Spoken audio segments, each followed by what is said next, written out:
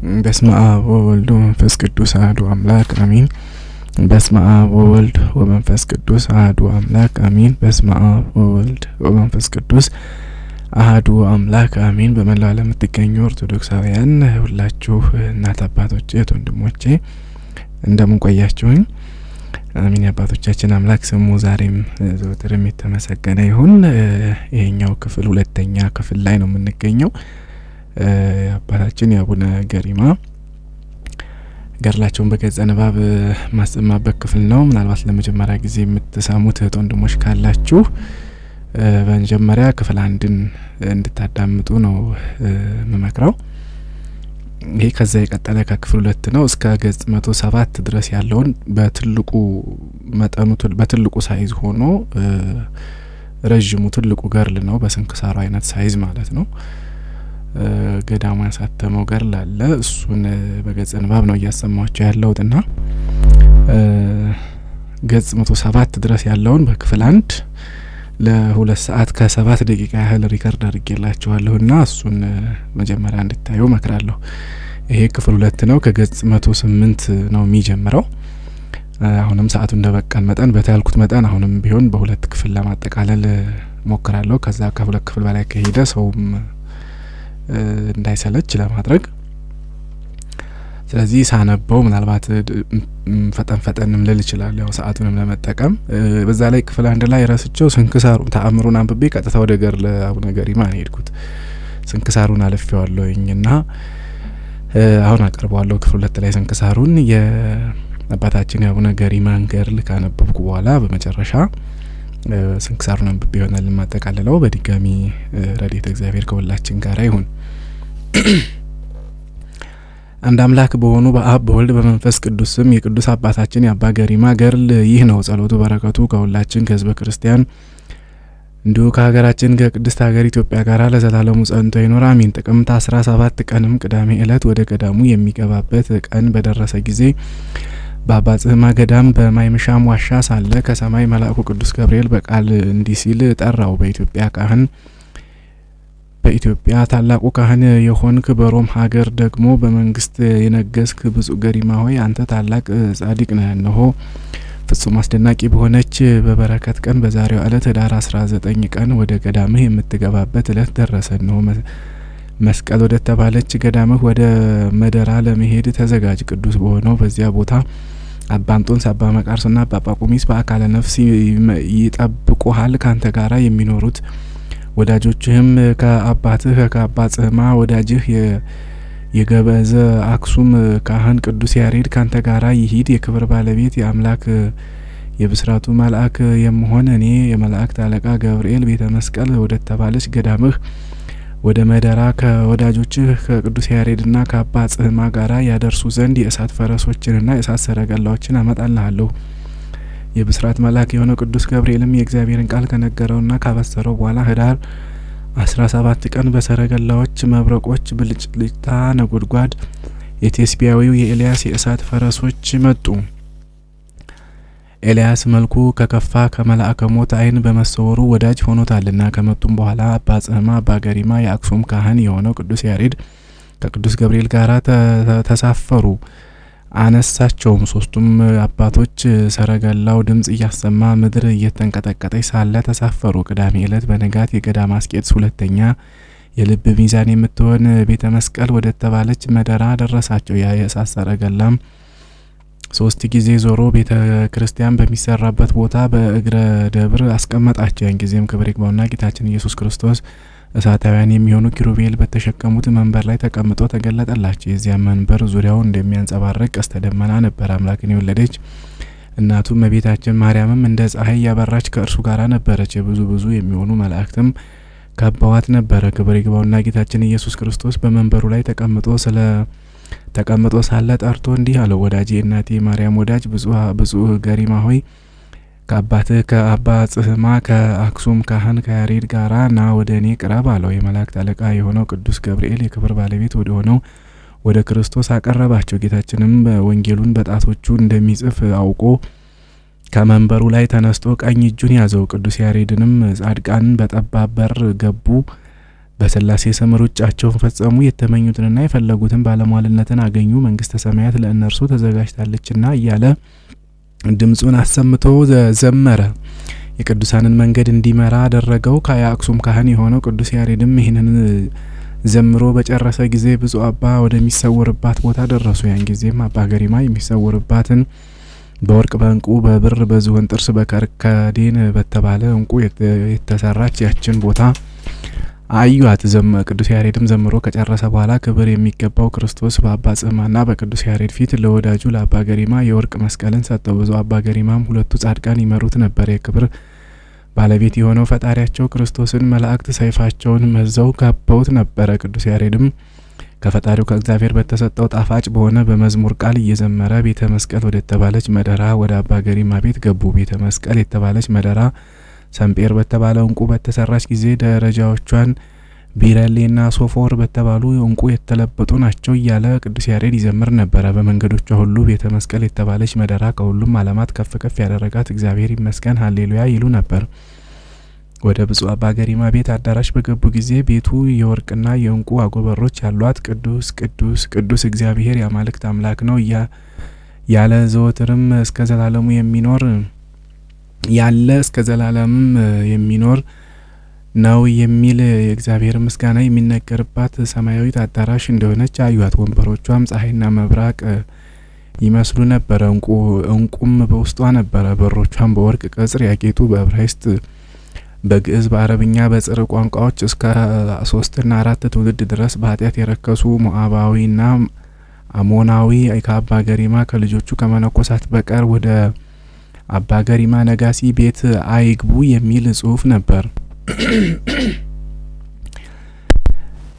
ያን ጊዜ ከወርቅ ከእንቁና ከብር በተሰራ ወንበር ላይ አስቀመጠው። መንበሩም ከላይና ከታች ታኦስ፣ አዚዮስ፣ ጸባኦት፣ ማስያስ፣ አስቲፋኖስ ወአርናኬ አፒካ የሚል ጽሑፍ ነበረበት። በገባና በመንበሩም በተቀመጠ ጊዜ መላእክት አለቃ ቅዱስ ገብርኤል በአዋጅ ነጋሪ ቃል አሰምቶ ተናገረ እንዲህ ሲል ቤተ መስቀል የተባለች መደራን ከልጆቹ መነኮሳትና ከእርሱ በቀር የሚገባባት የለም። የበደሉትንም ጻድቁ በገድሉ ብዛት ከፈጣሪያቸው ዘንድ በንስሐ ኃጢአታቸውን በሚያስተሰሪ በጸሎቱ ኃይል አማልዶ እንዳልበደሉ ያደርጋቸዋል። ቅዱስ አባ አቡነ ገሪማም በመንበሩ ላይ ተቀመጠ። ቅዱስ ገብርኤል አባ ገሪማን በታላቅ ቃል እንዲህ አለው። ነጋሲ ብፁዕ የሆንክ ሆይ ጌታ መድኃኔዓለምን ትቀበለው ዘንድ ልብስህን ለብሰህ ተዘጋጅተህ ተቀመጥ፣ ቀጥ ብለህ ቁም አለው። እነሆም ስምህን ለሚጠሩ መታሰቢያህን ለሚያደርጉ ቃል ኪዳን ይሰጥህ ዘንድ ቤተ መስቀል ወደ ተባለች መደራ በብዙ ደስታና በታላቅ ግርማ ወደ አንተ ይመጣል። ይህችን ገዳም ቤተ መስቀልን እንደ ደብረ ሲና እንደ ጎለጎታ ያደርጋታል። በዚህ ምስጢር ቃል ኪዳንን ይሰጥሃል። እነሆ ተዘጋጅ፣ የክብር ባለቤት ክርስቶስ ወደ አንተ ይመጣልና አለው። መልአኩም አባ ገሪማን በቤቱ ውስጥ ሆነው ይህንን ሲነጋገሩ ሳለ መሰንቆውን ይዞ የመሰንቆውንም አውታሮች እየመታ የእስራኤል ንጉሥ ቅዱስ ዳዊት መጣ። እንዲህም እያለ ዘመረ። መሰረቶቿ በተቀደሱ ተራሮች ናቸው። እግዚአብሔር በቤተ መስቀል የተባለች የመደራን በሮች እንደ ኢትዮጵያ ገዳማት ሁሉ ይወዳቸዋል። የእስራኤል ንጉሥ ዳዊትም ይህንን ሲዘምር የክብር ይግባውና ጌታችን አምላካችን መድኃኒታችን ኢየሱስ ክርስቶስ ግርማ ለብሶ መጣ። አምላክን የወለደች እናቱም እመቤታችን ማርያምን በፊቱ ነበረች። ቤተ መስቀል በተባለች በመደራ በአባ ገሪማ ቤት ውስጥ በተቀመጠና ከፍ ባለ መንበር ላይ ከእናቱ ከእመቤታችን ከማርያም ጋር ተቀመጠ። ወዳጄ ብፁዕ ገሪማ ሆይ ወደ እኔ ቅረብ አለው። መስዋዕትህን እንደ አቤልና እንደ መልከ ጸዴቅ መስዋዕት፣ ዕጣንህንም እንደ አሮንና እንደ ዘካርያስ ዕጣን ወድጄዋለሁና በህዳር 17 ቀን እየፈራ ወገቡንም አደግድጎ ቀረበ። ሰላሜን እሰጥሃለሁ፣ ልመናህን ጸሎትህን ሰማሁህ አለው። አድዋና ቤተ ሰሎዳ በምትባል በዚህች ገዳምህና መላ ሀገርህ ቃል ኪዳንን እሰጥሃለሁ። በፊት ያለውን ሰማየ ሰማያት የተባለውን ቦታም እሰጥሃለሁ።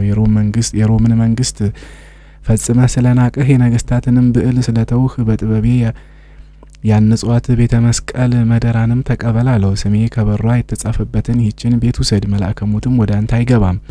በማየቱና በጥፉ መልኩ አይገርልህም። እንደ ሄኖክና እንደ ኤልያስ እንደ እዝራ እንደ አባ አረጋዊ እንደ ደብረ አሳው እንደ አባ ዮሐኒ እንደ ወንድሞችህ ከመልአከ ሞት ሰወርኩህ እንጂ አለው። በጌትነት እስክመጣ ድረስ በእርሱ ተቀመጥ አለው። እነሆ ዛሬ በአንተ ተስፋ ኃጥአን ይድኑ ዘንድ ቃል ኪዳንን ተቀበል። በጸጋ መንፈስ ቅዱስ ካንተ የሚወለዱ ልጆችህ መነኮሳትን ከስህተት አድናቸዋለሁ በቃል ኪዳንም በዚህ በቃል ኪዳንህም በማይታበል ቃል ኪዳን እንዲህ ይልሃለሁ ስምህን የጠራ መታሰቢያን ያደረገ ሰውን እስከ 15 ትውልድ ድረስ እምርልሃለሁ ከአባቶች ከነገስታትም ቢሆን ከህዝቡም ቢሆን ከመነኮሳትም ቢሆን ቤተክርስቲያንን ያነጸውን እስከ 20 ትውልድ ድረስ እምረዋለሁ በንጉስ ገብረ መስቀል እጅ በመትታነጸው በቤተክርስቲያንህ የቀደሱ ካህናትን የዘመሩ መዘምራንን እስከ 22 ትውልድ ድረስ እምራቸዋለሁ በውስጧ የተቀበረ ቁርባንን የተቀበለውን እኔ እምረዋለሁ ይህች መደራ የተባለች ገዳምህ 30 ዓመት የሚነግስ የአክሱም ንጉስ የካሌብ ልጅ በሆነው በንጉስ ገብረ መስቀል ዘመን በአክሱሙ ካህን በቅዱስ ያሬድ የዝማሬ ቃል ትመሰገናለች ይዘመርባታል ቅዱሳን የሚሆኑ አባቶች አባ ጰንጠሌዎን አባ ጽማም ካንተ ጋራ ሆነው በእጃቸው ይባርኳታል የገዳምህን ቃል ኪዳን እንደ ኢየሩሳሌምና እንደ ተቀበርኩበት ቦታ እንደ ጎልጎታ ይሁን የጽላቴ ማደሪያ እንደሆነች እንደ አክሱም ይሁን ወደ እርሷ የሄደውን የደከመውን እኔ እስከ 28 ትውልድ ድረስ እምረዋለሁ ብርክት ወደ ሆነች ወደ ገዳምህም በገባበት በዚህ ችለት ቁርባንን የተቀበለ መባን ያገባ ስለ አባ ገሪማ አምላክ ብሎ ለድሃ መጽዋዕትን የሰጠ እኔ እስከ 33 ትውልድ ድረስ እምረዋለሁ በገዳመ ሥርዓተ ምንኩስናን የፈጸሙ ለምንኩስና ሥርዓት የሚሆኑ አስኬማ ቆብን ቅናትን ቀሚስን ለተቀበሉ ነፍሳቸውን እምራለሁ ካንተ ጋራም አስቀምጣቸዋለሁ ቢበድሉ በንስሐ መልሳቸዋለሁ ኃጢአታቸውንም በሕይወቱ ውሃ አጥበዋለሁ በደላቸው ተደመስሳለሁ እስከ 27 ትውልድ ድረስም እምራቸዋለሁ እኔም ፈጣሪህ ጌታ ክርስቶስ መድኃኔዓለም በስምህ አብያተ ክርስቲያናት በታነጹበት ቦታ ሁሉ በጌትነቴ እስከመጣ ድረስ እኔ ከእነርሱ በረድኤት አልለይም ስጋውንና ነፍሱን በአንተ ዘንድ አደራ ያስጠበቀ እኔ በስጋውና በነፍሱ ጠብቀዋለሁ ምስጋና ይድረሰውና ጌታችን አምላካችን መድኃኒታችን ኢየሱስ ክርስቶስ ኪዳኑን ለአባ ገሪማ ከሰጠው በኋላ ቅዱስ ያሬድ በዝማሬ ቃል አሰምቶ ጮኸ እንዲህ ሲል ህንጻዋና አሰራሯ ያማራ ነው ፍሬዋም ከወይን የጣፈጠ ነው አለ ዳግመኛም ቅዱስ ያሬድ በንጉስ ዳዊት ቃል እንዲህ ሲል ዘመረ እግዚአብሔር ቤተ መስቀል የተባለች መደራ ጽዮንን መርጧታልና ለአባ ገሪማም ማደሪያው ትሆን ዘንድ ወዷታልና እርሷ ለዘላለሙ ማረፊያውና መሰወሪያው ናት እያለ ዘመረ ቅዱስ ያሬድም መዝሙሩን ከጨረሰ በኋላ ጌታችን በሰላም ቃል ወዳጁ የሆነ ነጋሲ ብፁዕ አባ ገሪማ ከዚያች ቤት ውጣና ና እነሆ የምትከፍትበትን የምትዘጋበትን መክፈቻ ተቀበል አለው ያን ጊዜም መክፈቻውን ከጌታው እጅ ተቀበለ መክፈቻውንም ከተቀበለ በኋላ መዝጊያውን ዘጋ ምስጋና ይግባውና ጌታችንም በኋላዬ ና ተከተለኝ አለው ያን ጊዜም በኋላው ተከተለው ወደ ውጭም ወጣ ጌታችን ኢየሱስ ክርስቶስም ከመላእክቱ ከቅዱስ ሚካኤል ከቅዱስ ገብርኤል ጋር ሆኖ የአባ ገሪማን ቤት ለካት መለካቱንም ከፈጸመ በኋላ በእኔና ቅዱሳን በሚሆኑ በሁለቱ አባቶች በአባ ጽማ በአባ ጰንጠሌዎን እጅ መጋቢት 17 ቀን ተቀደስ ዘንድ ከአባ ጰንጠሌዎን ከአባ ጽማ ጋር ሆነ ባሳየው ቦታ የቤተ መቅደስህን ህንጻ ሰርተ ፈጽም አለው በዚያችም ቀን የወርቅ መስቀልህን ጽዋህና ጻህልህን በቤተ መቅደስ ውስጥ ታገኛለህ አለው ስለዚህም ነገር ገዳምህ ቤተ መስቀል መደራ ተብሎ ይጠራል የንጉሱ ካሌብ ልጅ ነው ገብረ መስቀልም ከአክሱም ካህን ከቅዱስ ያሬድ ቃል ዜናህን ሰምቶ እስከሚያንጽልህ ድረስ ፈጥነህ ስራት ጌታችንም ቃል ኪዳንን ከሰጠው በኋላ ወደ ሰማይ አረገ ጻድቅ የሚሆን ያባታችን አቡነ ገሪማ ያምላኩ በረከት ከሁላችን ከህዝበ ክርስቲያን ሁሉ ጋራ ለዘላለሙ ጸንቶ ይኑር አሜን ብፁዕ የሆነ አባ ገሪማ ነጋሲ ወደ ተሰወረባትና ቤተ መስቀል ወደ ምትባለው መደራ በገባ ጊዜ እግዚአብሔር ከደጋግ ሰዎች ወገን የሚሆኑ በመንፈስ ቅዱስ ከእርሱ የሚወለዱ እውነተኛ አባቶችን ሰበሰበለት አባቶች መነኮሳትም ወደ እርሱ በመጡ ጊዜ ብፁዕ የሚሆን አባ ገሪማ በፍጹም ደስታ ፈጥኖ ተቀበላቸው መጋቢት 17 ቀን በዕለተ ዓርብ የብርሃን መስቀል የወርቅ ጻህልና ጽዋ ከሰመረ መስዋዕት ጋራ በግብረ መንፈስ ቅዱስ በጧት ተገኘ ቅዱስ ገብርኤልም በቀኙ ቆሞ ሳለ ቅዱስ ያሬድ በግራው ሆኖ በዝማሬ ቃል መንግስተ ሰማያትን ይወርሱ ዘንድ በምድር ያለውን ናቁ በሰማይ ያለውን ተከተሉ እያለ ይዘምር ነበር ቅዱስ ያሬድም ከዘመረ በኋላ የላላይ ግብጽ ሰው በሆነው በባህታውያን አለቃ በአባ ሲኖዳ በአባ መቃርስ በአባ ጳቁሚስ ሥርዓት የመጥምቁ ዮሐንስን ቅናት ስለማድረጋቸው ዋሲ ሆኗቸው ዘንድ በአባቶች በአባ ጽማና በአባ ጰንጠሌዎን ፊት ዜናውን ሰምተው ወደ እርሱ ለመጡት ደጋግ አባቶች ሥርዓተ ምንኩስናን ፈጸመላቸው ሥርዓተ ምንኩስናቸውን ከፈጸመ በኋላ የእያንዳንዱን ስም እንዲህ ብሎ ሰየመ። በደልን በቀልን የሚተው አባ ሳሙኤል፣ አለታማ ድንጋይን የሚሰነጥቅ አባ ፊቅጦር፣ የሚያገሳ አንበሳ ባህርን በቃሉ የሚገስጽ አባ ጴጥሮስ፣ እባብን በቃሉ የሚገርል አባ ጳውሎስ፣ ለእሳት ፍህምና ለአባቶች መነኮሳት አገልግሎት የሚሆን እንጨትን ለቅሞ ተራራ የሚያህል የሚሸከምና በገርል ጸንቶ የሚኖር ስምዖን፣ አባ ዮሐንስ፣ አባ ያዕቆብ፣ አባ ፊልጶስ ብሎ ሰየማቸው። እነዚህም ሁሉ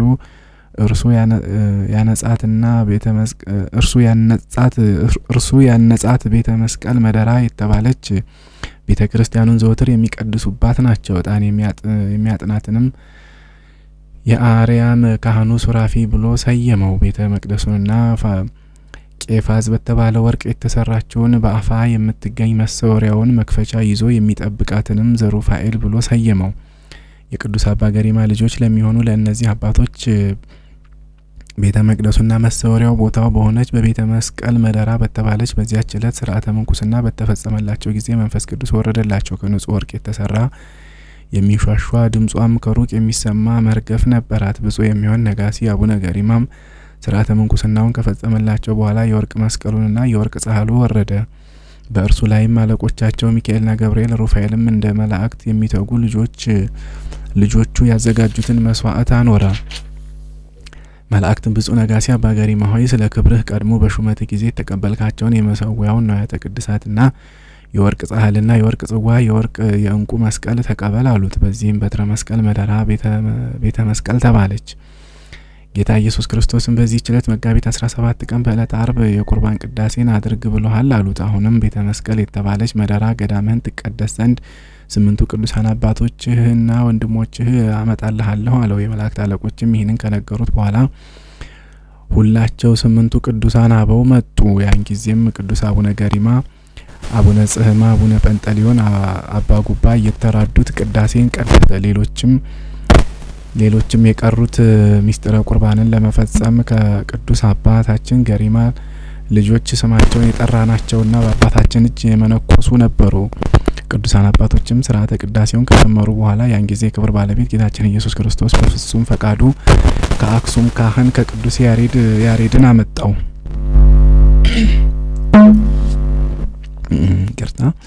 ያን ጊዜም ጌታችን ኢየሱስ ክርስቶስ በፍጹም ፈቃዱ የአክሱም ካህን ቅዱስ ያሬድን አመጣው። ከፍ ባለ ድምጽም መስቀል ለዓለም ሁሉ ብርሃን ነው፣ ለሕዝበ ክርስቲያንም ሰላምን የሚያድል ሰላምን የሚሰጥ መስቀል የቤተ ክርስቲያን መሰረት ነው እያለ የቅዱስ ያሬድ እየዘመረና እያመሰገነ ከ9 ቅዱሳን መካከል ገብቶ አንድ ሆነ። በባህሪ ሕይወትህ መንፈስ ቅዱስ አንድ እንሆን ዘንድ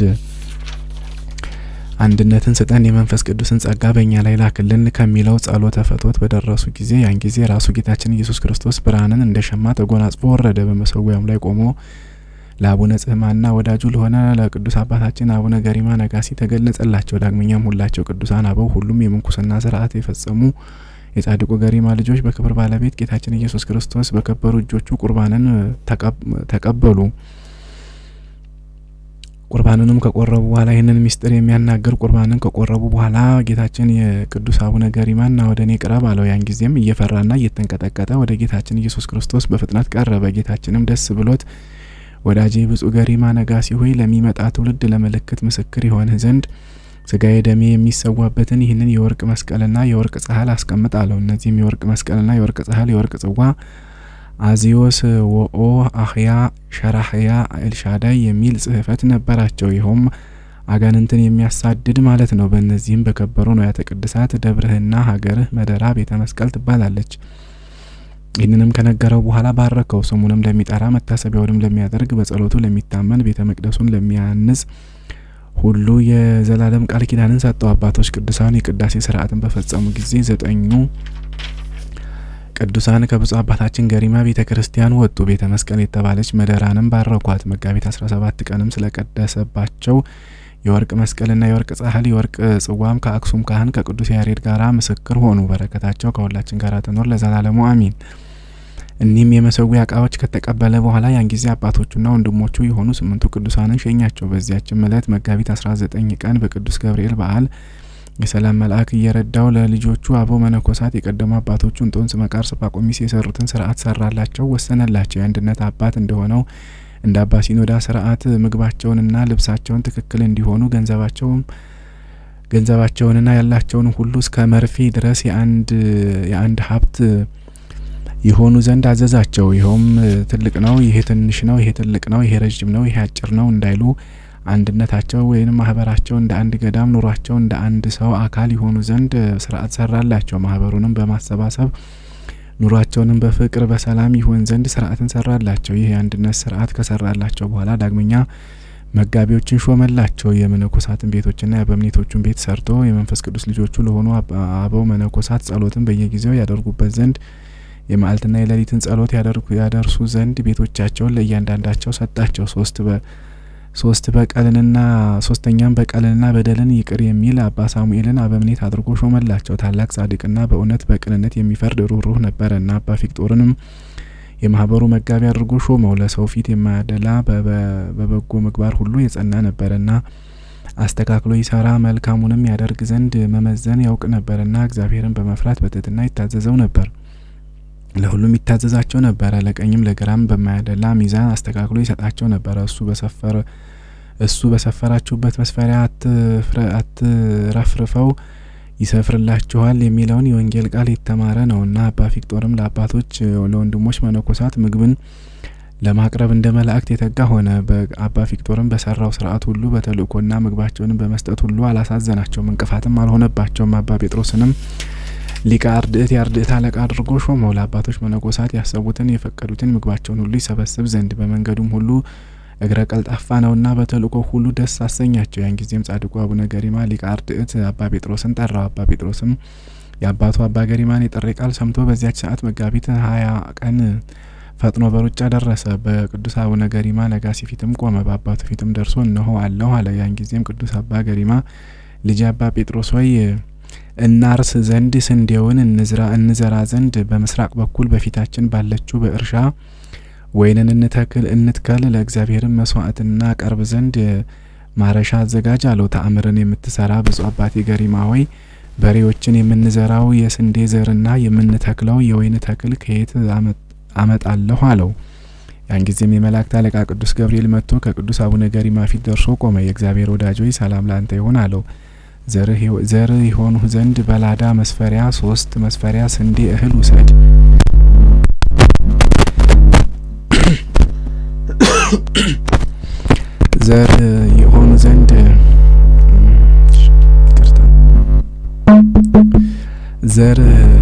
ዘር ይሆን ዘንድ በላዳ መስፈሪያ 3 መስፈሪያ የስንዴ እህል ውሰድ። በነግህም ጊዜ ዝራው በቅሎም በ6 ሰዓት ያፈራል። በ7 ሰዓትም ጨደው፣ በ8 ሰዓትም ስንዴውን በግራር ዛፍ ላይ አበራየው። በአቁማዳህም ክተት መስዋዕትም ሰርተህ በሰርክ ጊዜ አሳርግ አለው። የወይን ፍሬንም የሰማይ የምድር ጌታ ለክቶ በሰጠህ በወሰነልህ በቤተ ክርስቲያን በስተምስራቅ ትከል አለው። በዚያም ዕለት ሰርክ ለእግዚአብሔር መስዋዕትን ታሳርግበት ዘንድ እንካ ተቀበል፣ እንደ አባትህ አዳም ዝራ ትከል አለው። ይህንንም ከሰጠው በኋላ መልአኩ ከእርሱ ተሰወረ። ከተቀበለም በኋላ ልጆቹ አባቶች መነኮሳት ጥንድ በሬዎችን አመጡ። በሬዎችንም ተአምርና ድንቅን ስራን ወደሚሰራ ቅዱስ አቡነ ገሪማ አቀረቧቸው። ጻድቁ አቡነ ገሪማም እነዚያን በሬዎች አይቶ ታላቅ ደስታን ተደሰተ። ልብሱንም ለብሶ መታጠቂያን ይዞ ወገቡን ታጠቀ። ቅዱስ አቡነ ገሪማም ለደቀ መዛሙርቱ አባ ሳሙኤል፣ አባ ጴጥሮስ፣ አባ ፊቅጦር እየተከተሉት ተነስቶ ወደዚያች እርሻ ሄደ። በብፁዕ አቡነ ገሪማ ነጋሲ ፊትም አውሬን የገደለ አባ ጳውሎስ በሬዎቹን እየነዳ በአህያም የስንዴውን ዘር ጭነው ያን ጊዜም ወደዚያች እርሻ ደረሱ። ጥንድ በሬዎችንም ጠምዶ ተልሞ ያርስ ጀመረ። 44 ትልሞችንም ተለመ። ያንንም የስንዴ ዘር በዚያ እርሻ ላይ ዘራው። ያን ጊዜም በነግህ ወይንም በጧት ፈጥኖ በቀለ። ሐሙስ ቀን በ6 ሰዓትም እሸትን ሆነ። ሐሙስ በ7 ሰዓትም ጉምር ሆኖ ለመታጨር ደረሰ። በ8 ሰዓትም አጨዱት፣ ከግራር ዛፍ ላይም አወጡት። ቅዱስ አባታችን ገሪማም የግራሩን ዛፍ እንደ እህል አውድማ አደረገው።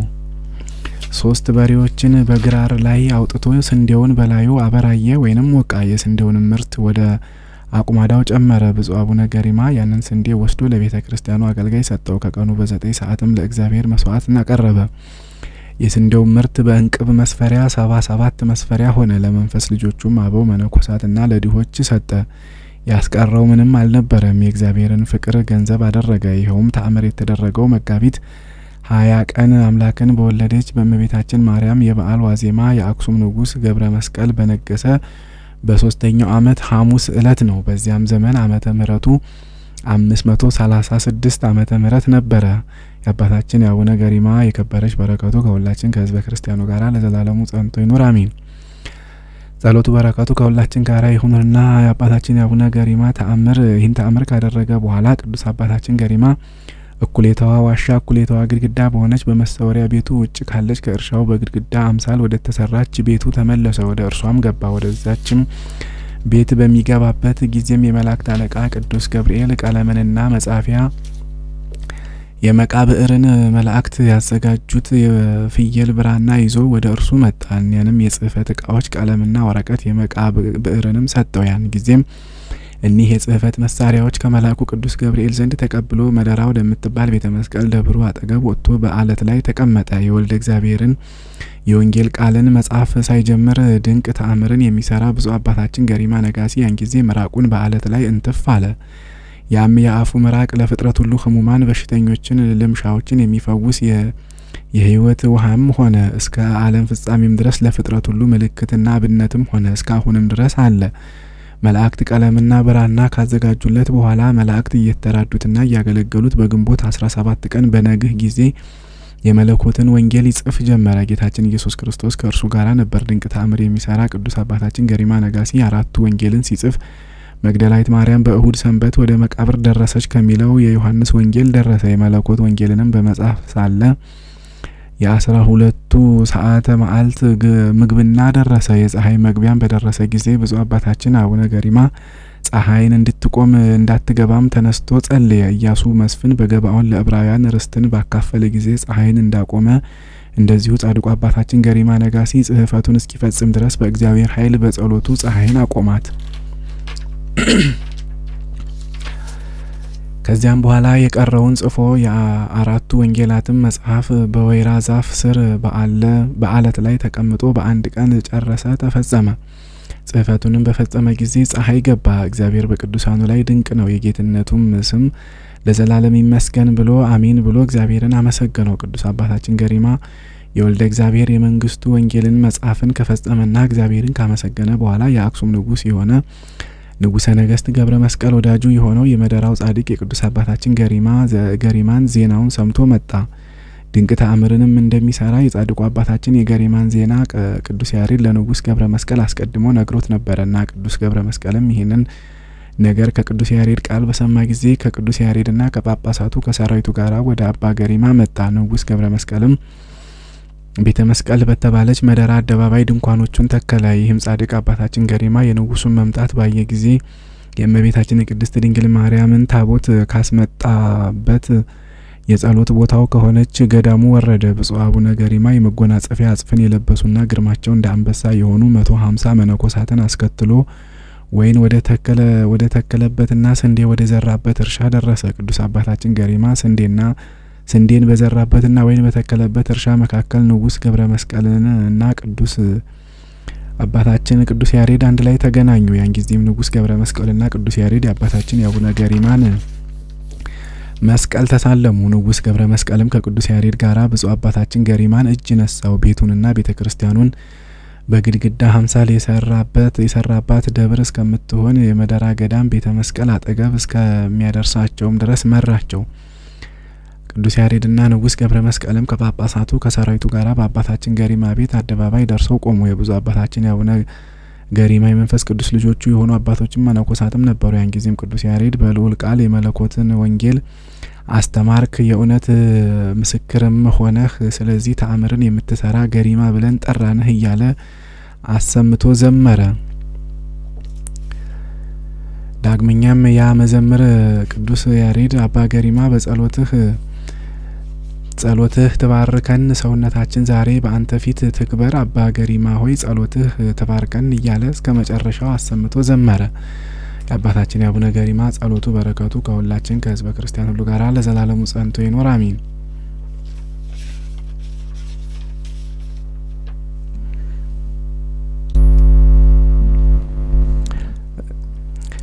ይህንንም ብሎ ቅዱስ ያሬድ ለአባታችን ገሪማ ቤተ መስቀል በተባለች መደራ ገዳሙ ከዘመረለት በኋላ በዚያን ጊዜ መላእክት አለቃ የሆነው የእግዚአብሔር መልአክ ቅዱስ ገብርኤል መጣ። ከእርሱም ጋራ የብርሃን ምሰሶ ነበረ፣ በመካከላቸውም ተተከለ። ያን ጊዜም ቅዱስ ያሬድ ሶስተኛ አሰምቶ ሰረገላዎቻቸው አይኖችን የተመሉ ናቸው፣ ዳግመኛም ጀርባዎቻቸው የሰላም መልአክ በመካከላቸው ቆመ ብሎ እስከ መጨረሻው ድረስ ዘመረ። መልአኩ ቅዱስ ገብርኤልም በመካከላቸው ሳለ በብፁዕ አባታችን ገሪማ ነጋሲ የመሰወሪያው ደጅ ያን የብርሃን ምሰሶና ቅዱስ አባታችን አባ ገሪማ በአንድ ሆነው ንጉስ ገብረ መስቀልና ቅዱስ ያሬድ አዩአቸው። ያን ጊዜም ንጉስ ገብረ መስቀል አባታችን ገሪማን ብፁዕ አቡነ ገሪማ ሆይ ወደ ቤተ ክርስቲያን በየት ቦታ ልስራልህ አለው። ቤተ ክርስቲያንን በየት ቦታ ልስራልህ አለው። ያን ጊዜም ብፁዕ አባታችን ገሪማ ነጋሲ የብርሃን አምድ በተተከለበት ቦታ ልታነጽልኝ ይገባል አለው። ንጉስ ገብረ መስቀልም እንጨቶችን ጭቃን ከድንጋይ ጋራ አሳምረው የሚሰሩትን ያመጡ ዘንድ መሰረቷንም ከአክሱም አስተካክለው አሳምረው ይሰሩ ዘንድ አዘዘ። ፈጥነውም አናጺዎችን አመጡ። ዳግመኛም አናጺዎች ከመጡ በኋላ ከአድዋ ህዝብ ጋራ የትግራይን ሀገረ ሰዎች ያመጡ ዘንድ ጽኑዓን የሆኑ ጭፍራዎችን አዘዘ። እነርሱም ድንጋዮችን እንጨቶችን በፍጥነትና በቅልጥፍና አመጡ። ንጉስ ያዘዘውንም ሁሉ ሰበሰቡ። መሰረቷንም አሳምረው ሰሩ። ያን ጊዜም በአንድ አመት ሰአነጿት። እንደ ደብሩ ቤተ መስቀል መደራ ስም በመድረኮቿ ትምህርተ መስቀልን አደረጉ። በውስጧና በመሰረቷም የመስቀል ምልክት ቀረጹ።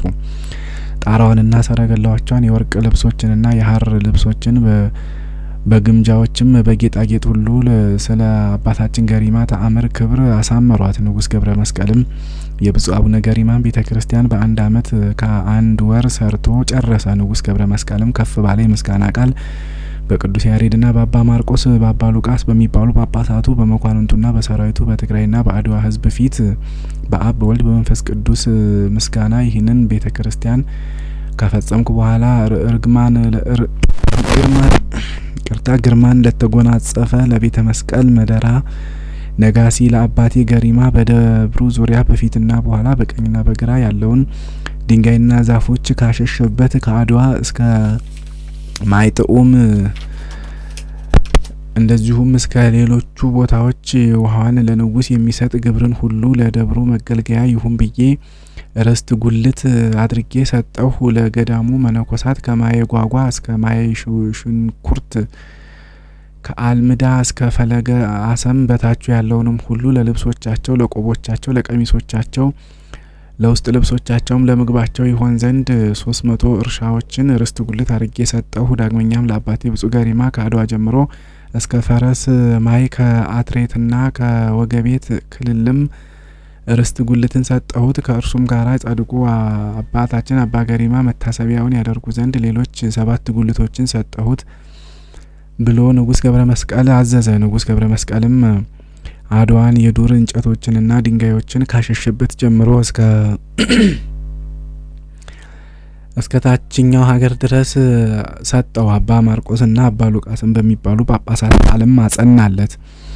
የ300 የቆብ እርሻዎችንም ስማቸው የመነኮሳት የቆብ ርስት ይባላል። ንጉሰ ነገስት የሚሆን የአክሱም ጽዮን ንጉስ ገብረ መስቀልም ይህንን ብሎ ቃሉን በሊቃነ ጳጳሳት ቃል አጸና። ይህንንም ቃል ማንም አይሻር። ንጉስም ቢሆን ገዥም ቢሆን ሹምም ቢሆን የሆነውም ሁሉ የቤተ መስቀል መደራ ርስት አይወረስ አለ። የቤተ መስቀል መደራ ርስት አይወረስ አለ። ከእርሱም በኋላ የሚነሱ ነገስታትና መሳፍንት ህዝቡም ይህንን ቃል ይጠብቁ ዘንድ ጳጳሳት በቃላቸው አዘዙ። ይህንንም ሁሉ በወርቅ ወንጌል ጽፎ ንጉሱ ለብፁዕ አባታችን ጻድቁ ገሪማ ሰጠው። ዳግመኛም በስጦታው መጨረሻ ንጉስ ቤተ መስቀልን ከሁሉ አድባራትና ገዳማት ፈጽመን አከበርናት። የእግዚአብሔር ቃል ጌታችን ኢየሱስ ክርስቶስ ከሚካኤልና ከገብርኤል ጋራ በእርሷ ላይ ወርዷልና አለ። ይህችም ደብረ የእግዚአብሔር ቃል በላይዋ ስለወረደ እንደ ደብረ ታቦርና እንደ ደብረ ሲና እንደ ዮርዳኖስም መሰለች። ዳግመኛም ንጉስ ገብረ መስቀልና ጻድቁ አባታችን ከቅዱስ ያሬድ ጋራ ወደ ስንዴና እርሻ ወደ ወይንም ወደ ተከሉበት ቦታ ሄዱ። እርሷንም አሳያቸው። ንጉስ ገብረ መስቀልና ቅዱስ ያሬድም ይህችን ፍሬ የተመላች ወይን ሐረግ አዩ። ይህን የወይን ፍሬ ለቅሞ ለብፁዕ ያሬድና ለንጉስ ገብረ መስቀልም ሰጣቸው። ይህንን የወይን ፍሬ እርሱ ቅመሱ ለበረከትና ለረድኤት እንዲሆናችሁ አላቸው። ያን ጊዜም ከዚያ እርሻ የተገኘውን የስንዴ ህብስትና የወይንን እሸት ፍሬ በሉ። ያን ጊዜም ጻድቁ አባታችንና የንጉስ ገብረ መስቀል ሰውነታቸው ደስ አላት፣ ፊታቸውም በራ። ዳግመኛም የመሰወሪያው ቀን በደረሰ ጊዜ ሰኔ 17 ቀን ሶስቱ ወደ ገዳሙ አጠገብ ሄዱ፣ በአለት ድንጋይም ላይ ቆሙ።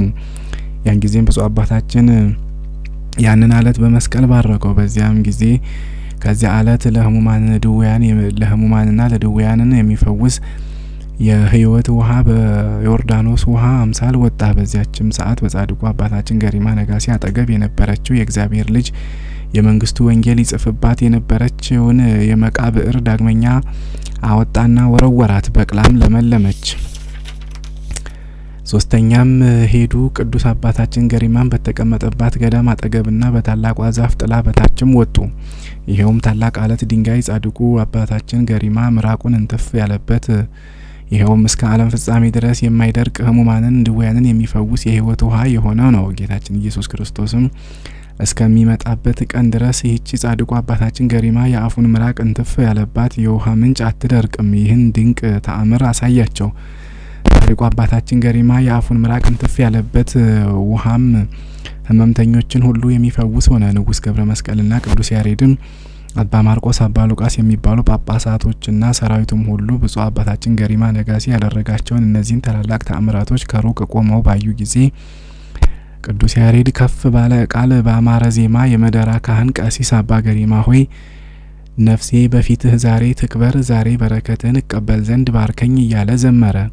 ዳግመኛም በምስጋና ቃል ቅዱስ ያሬድ ስሮቿ በምድር ጫፎቿ በሰማይ የሆነላት የወይን ሐረግ እያለ እስከ መጨረሻው ዘመረ። ሶስተኛም ቅዱስ ያሬድ አቤቱ ውሃዎች አዩህ፣ ውሆችም አይተው ፈሩ፣ የውሆች ጥልቆችም ደነገጡ፣ ውሆችም ተነዋወጹ እያለ ዘመረ። አራተኛም መስቀል አበራ፣ በከዋክብትም ሰማይን አስጌጠ፣ ከሁሉም ይልቅ ፀሐይን አሳየ፣ መስቀል አበራ፣ በከዋክብት ሰማይን አስጌጠ እያለ ዘመረ። ቅዱስ ያሬድም ይህንን መዝሙር ከዘመረ በኋላ ያን ጊዜ ከተራራው ወርደው ወደ ቤተ ክርስቲያን ገቡ። ያን ጊዜም ቅዱስ ያሬድ አሰምቶ ወደ አድዋ ወርጄ የመደራ ገዳም ቤተ መስቀልን አይቼ አወቅኳት፣ እንደ እህት የወደድኳት፣ መልካምንም አሰብኩ እያለ እስከ መጨረሻው ዘመረ። ከዚህም በኋላ ዝማሬውን ፈጸመ። ያን ጊዜም ጻድቁ አባታችን የነገስታት ንጉስ ገብረ መስቀልን የመቅደሱን ህንጻ ሰርቶ ከጨረሰ በኋላ የአባቶቻችን አምላክ እግዚአብሔር ካንተ በኋላ ዘርህን ያብዛ፣ ጠላቶቻቸውንም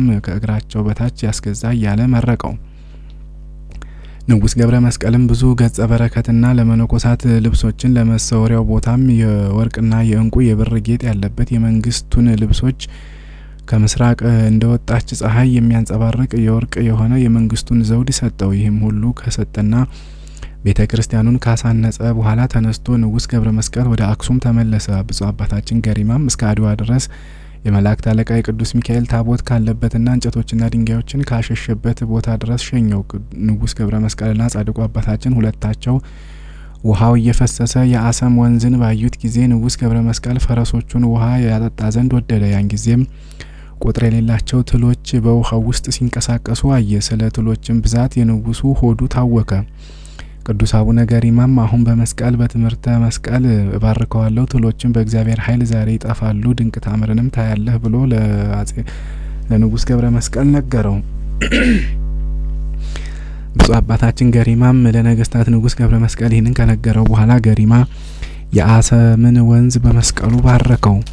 ያን ጊዜም በብፁዕ አባታችን ገሪማ የመስቀል ቡራኬ ትሎቹ ከወንዙ ጠፉ። በእምነትም ለሚጠጡትና ለሚጠመቁበት ፈውስና ድህነት ያለው የህይወት ውሃ ሆነ። በአባታችን ገሪማ ነጋሲ ቡራኬና ጸሎትም የአሰም ወንዝ ተፈወሰ። ትሎች ከጠፉ በኋላ ንጉስ ገብረ መስቀል የአድዋ ሰዎች ተዝካርና የክርስትና ጥምቀት ግብረ ሰላምንም ካደረጉ የአባታችን የገሪማን የመንፈስ ቅዱስ ልጆች መነኮሳት ሳይዙ ምንም እንዳያደርጉ እነርሱም ማህበራቸውንና ያላቸውን ሁሉ እንዲባርኩ ለአድዋ ሰዎች የትእዛዝ ቃል አስተላለፈ። ዳግመኛም ክብር ይግባውና የጌታችን የኢየሱስ ክርስቶስንና አምላክን የወለደች የእመቤታችን የቅድስት ድንግል ማርያምን መታሰቢያ የጻድቃንን የሰማዕታትን መታሰቢያ ያደርጉ ዘንድ መታሰቢያቸውንም በሚያደርጉ ጊዜ የአድዋ ሰዎች የሚያደርጉትን ሁሉ ይባርኩላቸው ዘንድ ትእዛዝ ሰጠ። የአባታችን የገሪማ ልጆች መነኮሳት ይባርኩላቸው ዘንድ ውሃው ትሎችን ከመሆን ስለለወጠላቸው ንጉስ ገብረ መስቀል በቃል አዘዘ።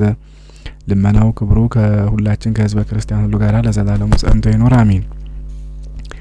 የእዝራና የሄኖክ የኤልያስም ወገን የሚሆን የብፁዕ አባታችን ገሪማ ነጋሲ ከመላእከ ሞት አይን የሚሰወርበት ዕለት በዓል በደረሰ ጊዜ ሰኔ 17 ቀን የብፁዕ አባታችን ገሪማ የመሰወሪያው ቦታ በመተወን በቤተ መስቀል መደራ በደጅ ቆሞ ሲጸልይ ያን ጊዜም በድንገት የመላእክት አለቃ ቅዱስ ገብርኤል የመንግስት ልብስ ለብሶ የመንግስት ዘውድ ተቀዳጅቶ በእጁ በትረ መስቀል ይዞ ወደ እርሱ መጣ። በሚያስፈራና በሚያስደነግጥ ግርማም በፊቱ ቆመ። የመላእክት አለቃ ቅዱስ ገብርኤል ጻድቁ አባታችን አቡነ ገሪማን ከመላእከ ሞት አይን የመሰወሪያ ቀን ዛሬ ደረሰ አለው። አሁንም በዚህች በሰኔ 17 ቀን እግዚአብሔር መስዋዕትህንና ዕጣንህን ይቀበልልህ ዘንድ መስዋዕትና ዕጣንን አቅርብ አለው። ይህንንም ቃል ሰምቶ በመሰዊያው ታቦት ፊት ለእግዚአብሔር መስዋዕትንና ቁርባንን ዕጣንንም አቀረበ። ዕጣኑንም እንደ አሮንና እንደ ዘካርያስ ዕጣን ሰመረ። መስዋዕቱም እንደ ጻድቁ አቤል መስዋዕት ሰመረ። ጌታችን መድኃኒታችን ኢየሱስ ክርስቶስም ለቅዱስ አባታችን አባ ገሪማ በሰኔ 17 ቀን ተገልጾ ተናገረው እንዲህም አለው። ወዳጅ ሆይ ሰላም ላንተ ይሁን። ጸሎትና ልመናህ ተሰምቶልሃል። ከብዙ ድካምህ አሳርፋለሁ። ከድካምም ወደ እረፍት ተሻሽጋግራለሁ። በ15 አህጉራት ገነት እሾምሃለሁ። የማያልፍ መንግስቴንም አወርሳለሁ። ወደ ጌታህ ደስታም ግባ። ይህንንም ብሎ ከመላእከ ሞት አይን የመሰወሩን ምስራች ለጻድቁ አባታችን ገሪማ ከነገረው በኋላ ያን ጊዜ ክብር ይግባውና ጌታችን አምላካችን መድኃኒታችን ኢየሱስ ክርስቶስ በቅዱስ ገብርኤል ቃል ገዳማውያን ቅዱሳንን ጠራለት። እነርሱም መጀመሪያ አባ ጰንጠሌዎን፣ አባ ጽህማ፣ አባ አረጋዊ የቀሩት ሌሎቹም ቅዱሳንና ቅዱስ ያሬድ አስቀድመው ያረፉት አባቶቻችን እንጦንስና መቃርስም ወደ እነርሱ መጡ።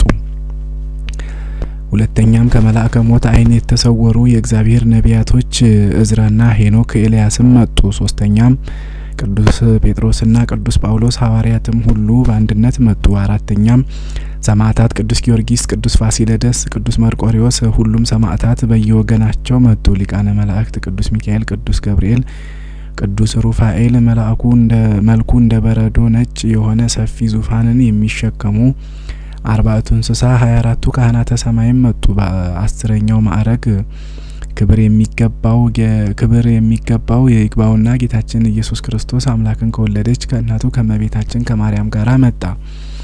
ምድርም ተነዋወጠች። በጌትነት ዙፋኑም በወርቅና በሰማያዊ ዕንቁ በታነጸች በአባታችን ገሪማ የመሰወሪያ ደጅ በክብር ዙፋን ተቀመጠ። ያን ጊዜም ጌታችን በዙፋኑ ላይ ተቀምጦ ወዳጁ ንጉስ ዳዊትንና ቅዱስ ያሬድን ጠራቸው። እልፍ አላፍ መላእክትም በግራና በቀኝ ከበውት ነበሩ። አንዱ አንዱን እስኪረግጥ ድረስ ታላቅ መጨናነቅም ሆነ። ያን ጊዜም ጌታችን ብፁዕ አባ ገሪማ ሆይ ከመላእከ ሞት አይን እሰውርህ ዘንድ ና ወደኔ ቅረብ አለው። ከሰው ፍጥረት አይንም ትሰወራለህ። እኔ በጌትነቴ ክብር እስክመጣ ድረስ ሕያው ሆነህ በሕይወተ ሥጋ ትኖራለህ። የምህረት ቃል ኪዳንም እሰጥሃለሁ አለው። ያን ጊዜም ብፁዕ አባታችን ገሪማ ነጋሲ በመላእክት አስኬማ ወገቡን ታጥቆ በጌታችንና በእናቱ እመቤታችን ማርያም ፊት ቀርቦ ቆመ። ጌታችን ኢየሱስ ክርስቶስም ቃል ኪዳን ተቀበል አለው። እነሆ ደስ አሰኝቼ ከድካም ወደ እረፍት ከሐዘን ወደ ደስታ በሕይወተ ሥጋ አሸጋግርህ ዘንድ ወደ አንተ መጣሁ። የሚያልፈውን የምድር መንግስትን ስለናቅህ የማይጠፋውንና የማያልፈውን መንግስተ ሰማያትን ከልጆችህ አበው መነኮሳት ጋር ሰጥሃለሁ። እስከ 25 ትውልድ ድረስም እምርልሃለሁ አለው። የወርቅ ቀጭን ልብስን ስለተውህ ፋንታ እኔ የብርሃን ልብስን አለብስሃለሁ። በአንተ የተማጸነውን ስለ አንተ ክብር እስከ 15 ትውልድ ድረስ እምርልሃለሁ። ሀገርህንም ስለናቅህ ፈንታ ከልጆችህ አበው መነኮሳት ጋር ሰማያዊት ኢየሩሳሌምን እሰጥሃለሁ። ኃጢአትን በመስራት የበደሉትንም ንስሐ ገብተው በስምህ ወደ እኔ ከተማጸኑ በሕይወት ውሃ አጥቤ ስለ አንተ ፍቅር እስከ 23 ትውልድ ድረስ እምራቸው። በጸሎትህና በረድኤትህ የሚታመነውን እስከ 18 ትውልድ ድረስ እምርልሃለሁ። የገድልህን መጽሐፍ የሚጽፈውንና በጥንቃቄ በጥቡዕ ልቦና ያጻፈውን እስከ 29 ትውልድ ድረስ እምረዋለሁ። ወደ ገዳምህ ከሩቅም የሚመጡ ሰዎች ስለ አንተ ፍቅር ፈጽመው የሚደክሙትን የገድልህን መጽሐፍ የሚሰሙትን ሁሉ እኔ ድካማቸውን ኢየሩሳሌምና ጌቴሰማኒ እንደሄዱ ቆጥርላቸዋለሁ። በኋለኛይቱ ቀን የሕይወትን ቃል አሰማቸዋለሁ። እስከ 31 ትውልድ ድረስም እምራቸዋለሁ። በዚህች በሰኔ 17 ቀን ስለ ስምህ የተራበውን ያበላውን እኔ እስከ 27 ትውልድ ድረስ እምረዋለሁ። የሕይወት እንጀራንም እመግበዋለሁ። ስለ ስምህ ቀዝቃዛ ጽዋ ውሃ ያጠጣውን እኔ የሕይወት ውሃ አጠጣዋለሁ። እስከ 22 ትውልድ ድረስም እምረዋለሁ። በዓለም ዳርቻ ሁሉ በስምህ በታነጸ ቤተክርስቲያን ውስጥ በመታሰቢያ በዓል ቀን የጸለየውን እስከ 19 ትውልድ ድረስ እምረዋለሁ። ድሆችንና ችግረኞችን የመሰወሪያ ቀን መታሰቢያ በመትሆን በዚህች ቀንና በዚህ ወር በዓልህ ለድሆች ምሳ ያበላውን እስከ 17 ትውልድ ድረስ እምረዋለሁ። በመታሰቢያ በዓልህ ቀንም የታረዘውን ያለበሰ እኔ የብርሃን ልብስ አለብሰዋለሁ እስከ 15 ትውልድ ድረስም እምረዋለሁ። የገድልህን መጽሐፍ ለመጻፍ የተጋውንና የደከመውን እኔ አከብረዋለሁ። ክብሩንም እንደ ጻድቃንና እንደ ሰማዕታት ከፍ ከፍ አደርገዋለሁ እስከ 17 ትውልድ ድረስም እምረዋለሁ። ነፍሱ ከስጋው በምትለይበት ጊዜም እኔ መላእክት ጽልመትን አላስቀርባቸውም እስከ 17 ትውልድ ድረስም እምረዋለሁ። በሽተኛውንና እስረኛውን በመታሰቢያ ቀን የጎበኘውን እኔ በመከራ ቀን ትውልድ ድረስም እምረዋለሁ። የገድልህን መጽሐፍ በቁርጥ ልብ አምኖ በቤቱ ውስጥ ያስቀመጠውን ቸነፈር፣ የሰው ሞት፣ የእንስሳ ህመም፣ የእህል መጥፋትም ቢሆን ወደ ቤቱ አይገባም። ይህንን የገድልህን መጽሐፍ ያነበበውንና የሰማውን እኔ ከመከራ ሁሉ አድነዋለሁ። ይህንን የገድልህን መጽሐፍ ያነበበውንና የሰማውን እኔ ከመከራ ሁሉ አድነዋለሁ። መባንና ዕጣንን ቀባ ዘይትንና የጧፍ ሰምን የሚሰጠውን እስከ 15 ትውልድ ድረስ እምረዋለሁ። የወርቀ ዘቦ ግምጃ ልብሶችንና የመንግስት ልብሶችን ከንጉስም ወይንም ከመኳንንት የሰጠውን እኔ የክብር ልብስ አለብሰዋለሁ እስከ 19 ትውልድ ድረስም እምረዋለሁ። ክብር የባህሪው የሆነ ጌታችን ኢየሱስ ክርስቶስ ለወዳጁ አባታችን ገሪማ ይህንን ቃል ኪዳን ከሰጠው በኋላ በዚያች ዕለት ዳግመኛ እንዲህ አለው። ቃል የማይታበል የምሆን እኔ በመሐላ ቃል አበስራለሁ። ቃል ኪዳንህም እንደ አባቶችህ የደብረ ሐተታው አባ ጽህማ፣ የዋሻው አባ በንጠሊዮን፣ በአቅራቢያህ እንዳለ እንደ ደብረ ድሁሃን ጻድቅ አባ ጉባ ቃል ኪዳንህ እንደነሱ ይሁን አለው። ከእንግዲህ ፈጽመህ የተሰወርክ ሁን፣ ከመላእከ ሞት ዓይንም ሰውሬሃለሁ፣ ወደምትሰወርበት ዋሻም ግባ አለው። እንደ ፀሐይ በምታበራ እንቁና ወርቅ የሰራኋት ይህችን ማደሪያ ተቀበል። እኔ እስከመጣበትና እስከ ዓለም ፍጻሜ ድረስም በእርሷ ተቀመጥ። ጌታችን ኢየሱስ ክርስቶስም ይህንን ቃል ኪዳኑን ጨረሰ። በዚያም ጊዜ ቅዱስ ዳዊት 10 አውታር ባለው በመሰንቆ ቃል አሰምቶ በራሴ ላይ ሆነህ በሰልፍ ቀን ሰወርከኝ፣ አቤቱ ከምኞታቸው የተነሳ ለኃጥአን አሳልፈህ አትስጠኝ እያለ ዘመረ። ዳግመኛም እንዲህ አለ። ከእኔ ዘንድ ያለውን ስዕለቴን ለጌትነትህ እሰጣለሁ። ነፍሴንም ከሞት አድነሃታል፣ ዓይኖቼንም ከእንባ እግሮቼንም ከዳጣ አድነሃቸዋልና በሕያዋን ሀገር እግዚአብሔርን ደስ አሰኘው ዘንድ እያለ ዘመረ። ሶስተኛም የአክሱም ካህን ቅዱስ ያሬድ በሚጣፍጥ ምስጋና እንዲህ እያለ ዘመረ። የገሪማ ቤትን ልዑል አነጻት፣ በጽድቁም ጎበኛት፣ ሕንጻዋም ከፀሐይ ይልቅ ያበራል እያለ ዘመረ። ንጉሥ ዳዊትና ቅዱስ ያሬድም ተባብረው ይህንን ብለው ከዘመሩ በኋላ ጌታችን ከፍ ባለ ምስጋና አምላክን ከወለደች ከእናቱ ከእመቤታችን ድንግል ማርያም ጋራ ወደ ሰማይ አረገ። ቅዱስ የሚሆን ብፁዕ አቡነ ገሪማም ደስ ተሰኘ። በሰኔ 17 ቀንም ልጆቹና አባቶቹ የሆኑ 8ቱ ቅዱሳን አበውን አባቶቼ ቅዱሳን ጻድቃን ሰላም ለእናንተ ይሁን አላቸው። ከእንግዲህ ወዲያ ዳግመኛ በስጋ አታዩኝም አላቸው። ወንድሞችም ከጻድቁ አቡነ ገሪማ አፍ ይህንን ነገር በሰሙ ጊዜ መሪር ለቅሶን አለቀሱ። አባታችን ሆይ ለማን ትተውናለህ አሉት። ብፁዕ አቡነ ገሪማ ነጋሲም እኔ በሰላምና በፍቅር ይጠብቃችሁ ዘንድ ስለ እኔ ፈንታ ልጄ ሳሙኤልን አበምኔት አድርጌ ተውሁላችሁ። እኔም በወርቅና በእንቁ ወደ ታነጸች ወደ መሰወሪያዬ ዋሻ እገባለሁ። በእጄ ላይ ያለውን የቁልፍ መክፈቻ እዩ አላቸው። ይህንንም ብሎ በሰኔ 17 ቀን ከእነርሱ ተለይቶ ተሰወረ። ቅድስት የምትሆን በረከቱ ከሁላችን ጋር ትኑር ለዘላለሙ አሜን። በዚያችም ቀን ከመላእከ ሞት ዓይን ከጻድቁ አባታችን አቡነ ገሪማ በሰኔ 17 ቀን ሲሰወር በመሰወሪያው ጊዜ ነፋስ፣ ንውጽ ውስታ፣ መብረቅ ሆነ። ተራራዎችና ኮረብቶች ተንቀጠቀጡ። የተራራዎች መሰረቶችም ተነዋወጹ፣ ከመሰረታቸውም ሊወድቁ ደረሱ። ልጆቹም አበው መነኮሳት ፈርተው ከመደራና ከአድዋ ከመላዋ ትግራይ ሕዝብ ጋራ ፈሩ፣ ተንቀጠቀጡም። የቅዱስ አባታችን አቡነ ገሪማን መሰወር አላወቁምና ፈጽሞ የሚያስደንቅ ተአምርን ድንቅ ስራን ባዩ ጊዜ እኒህ ሕዝቦች እየተቀዳደሙ ወደ ጻድቁ አባታችን ገሪማ መጡ። ወደ ፈጣሪያቸውና ወደ እግዚአብሔር ይለምንላቸው ከንውጽውጽታና ከአውሎ ነፋስም ያድናቸው ዘንድ ፈጥነውም በሩጫ በደረሱ ጊዜ አጡት ተሰውሯልና ያን ጊዜም ከመነኮሳት ከአበምኔት ጋራ መሪር ለቅሶን አለቀሱ። መከራን የሚቀበል ብፁዕ አባታችን ገሪማ ብርሃንን እንደ ልብስ ተጎናጽፎ ተገለጸላቸው። በወርቅ መስቀሉም እየባረከ ከመሰወሪያው ቦታ ወጥቶ አዩት። በዚያችም በሰኔ 17 ቀን ተአምርን ድንቅ ስራንም የሚሰራ ብፁዕ አባታችን ገሪማ አውሎ ነፋስን መባረቅትን የተራራዎች ንውጽውጽታን በተሰበሰቡበት ሕዝብ ፊት ድንቅ በሆነ ተአምራቱ በመስቀሉ ቡራኬ ጸጥ አደረጋቸው። የአውሎ ነፋስና የበለጭልጭታን መባረቅትንም ጸጥ ካደረጋቸው በኋላ ያን ጊዜ ብፁዕ አቡነ ገሪማ በአውሎ ነፋስና በተራራዎች መነዋወጽ ድንጋጼ የተሰበሰቡትን ሕዝብ እንዲህ አላቸው። ስለ አውሎ ነፋስና መባረቅቶች ድንጋጼ እኔን ትፈልጉ ዘንድ የተሰበሰባችሁ የእግዚአብሔር ወገኖች የሆናችሁ ልጆቼ፣ የመደራ ሕዝቦች፣ የአድዋ ሕዝቦችና የትግራይ ሕዝቦች ሁላችሁ እነዚህን የአውሎ ነፋስና መባረቅቶችን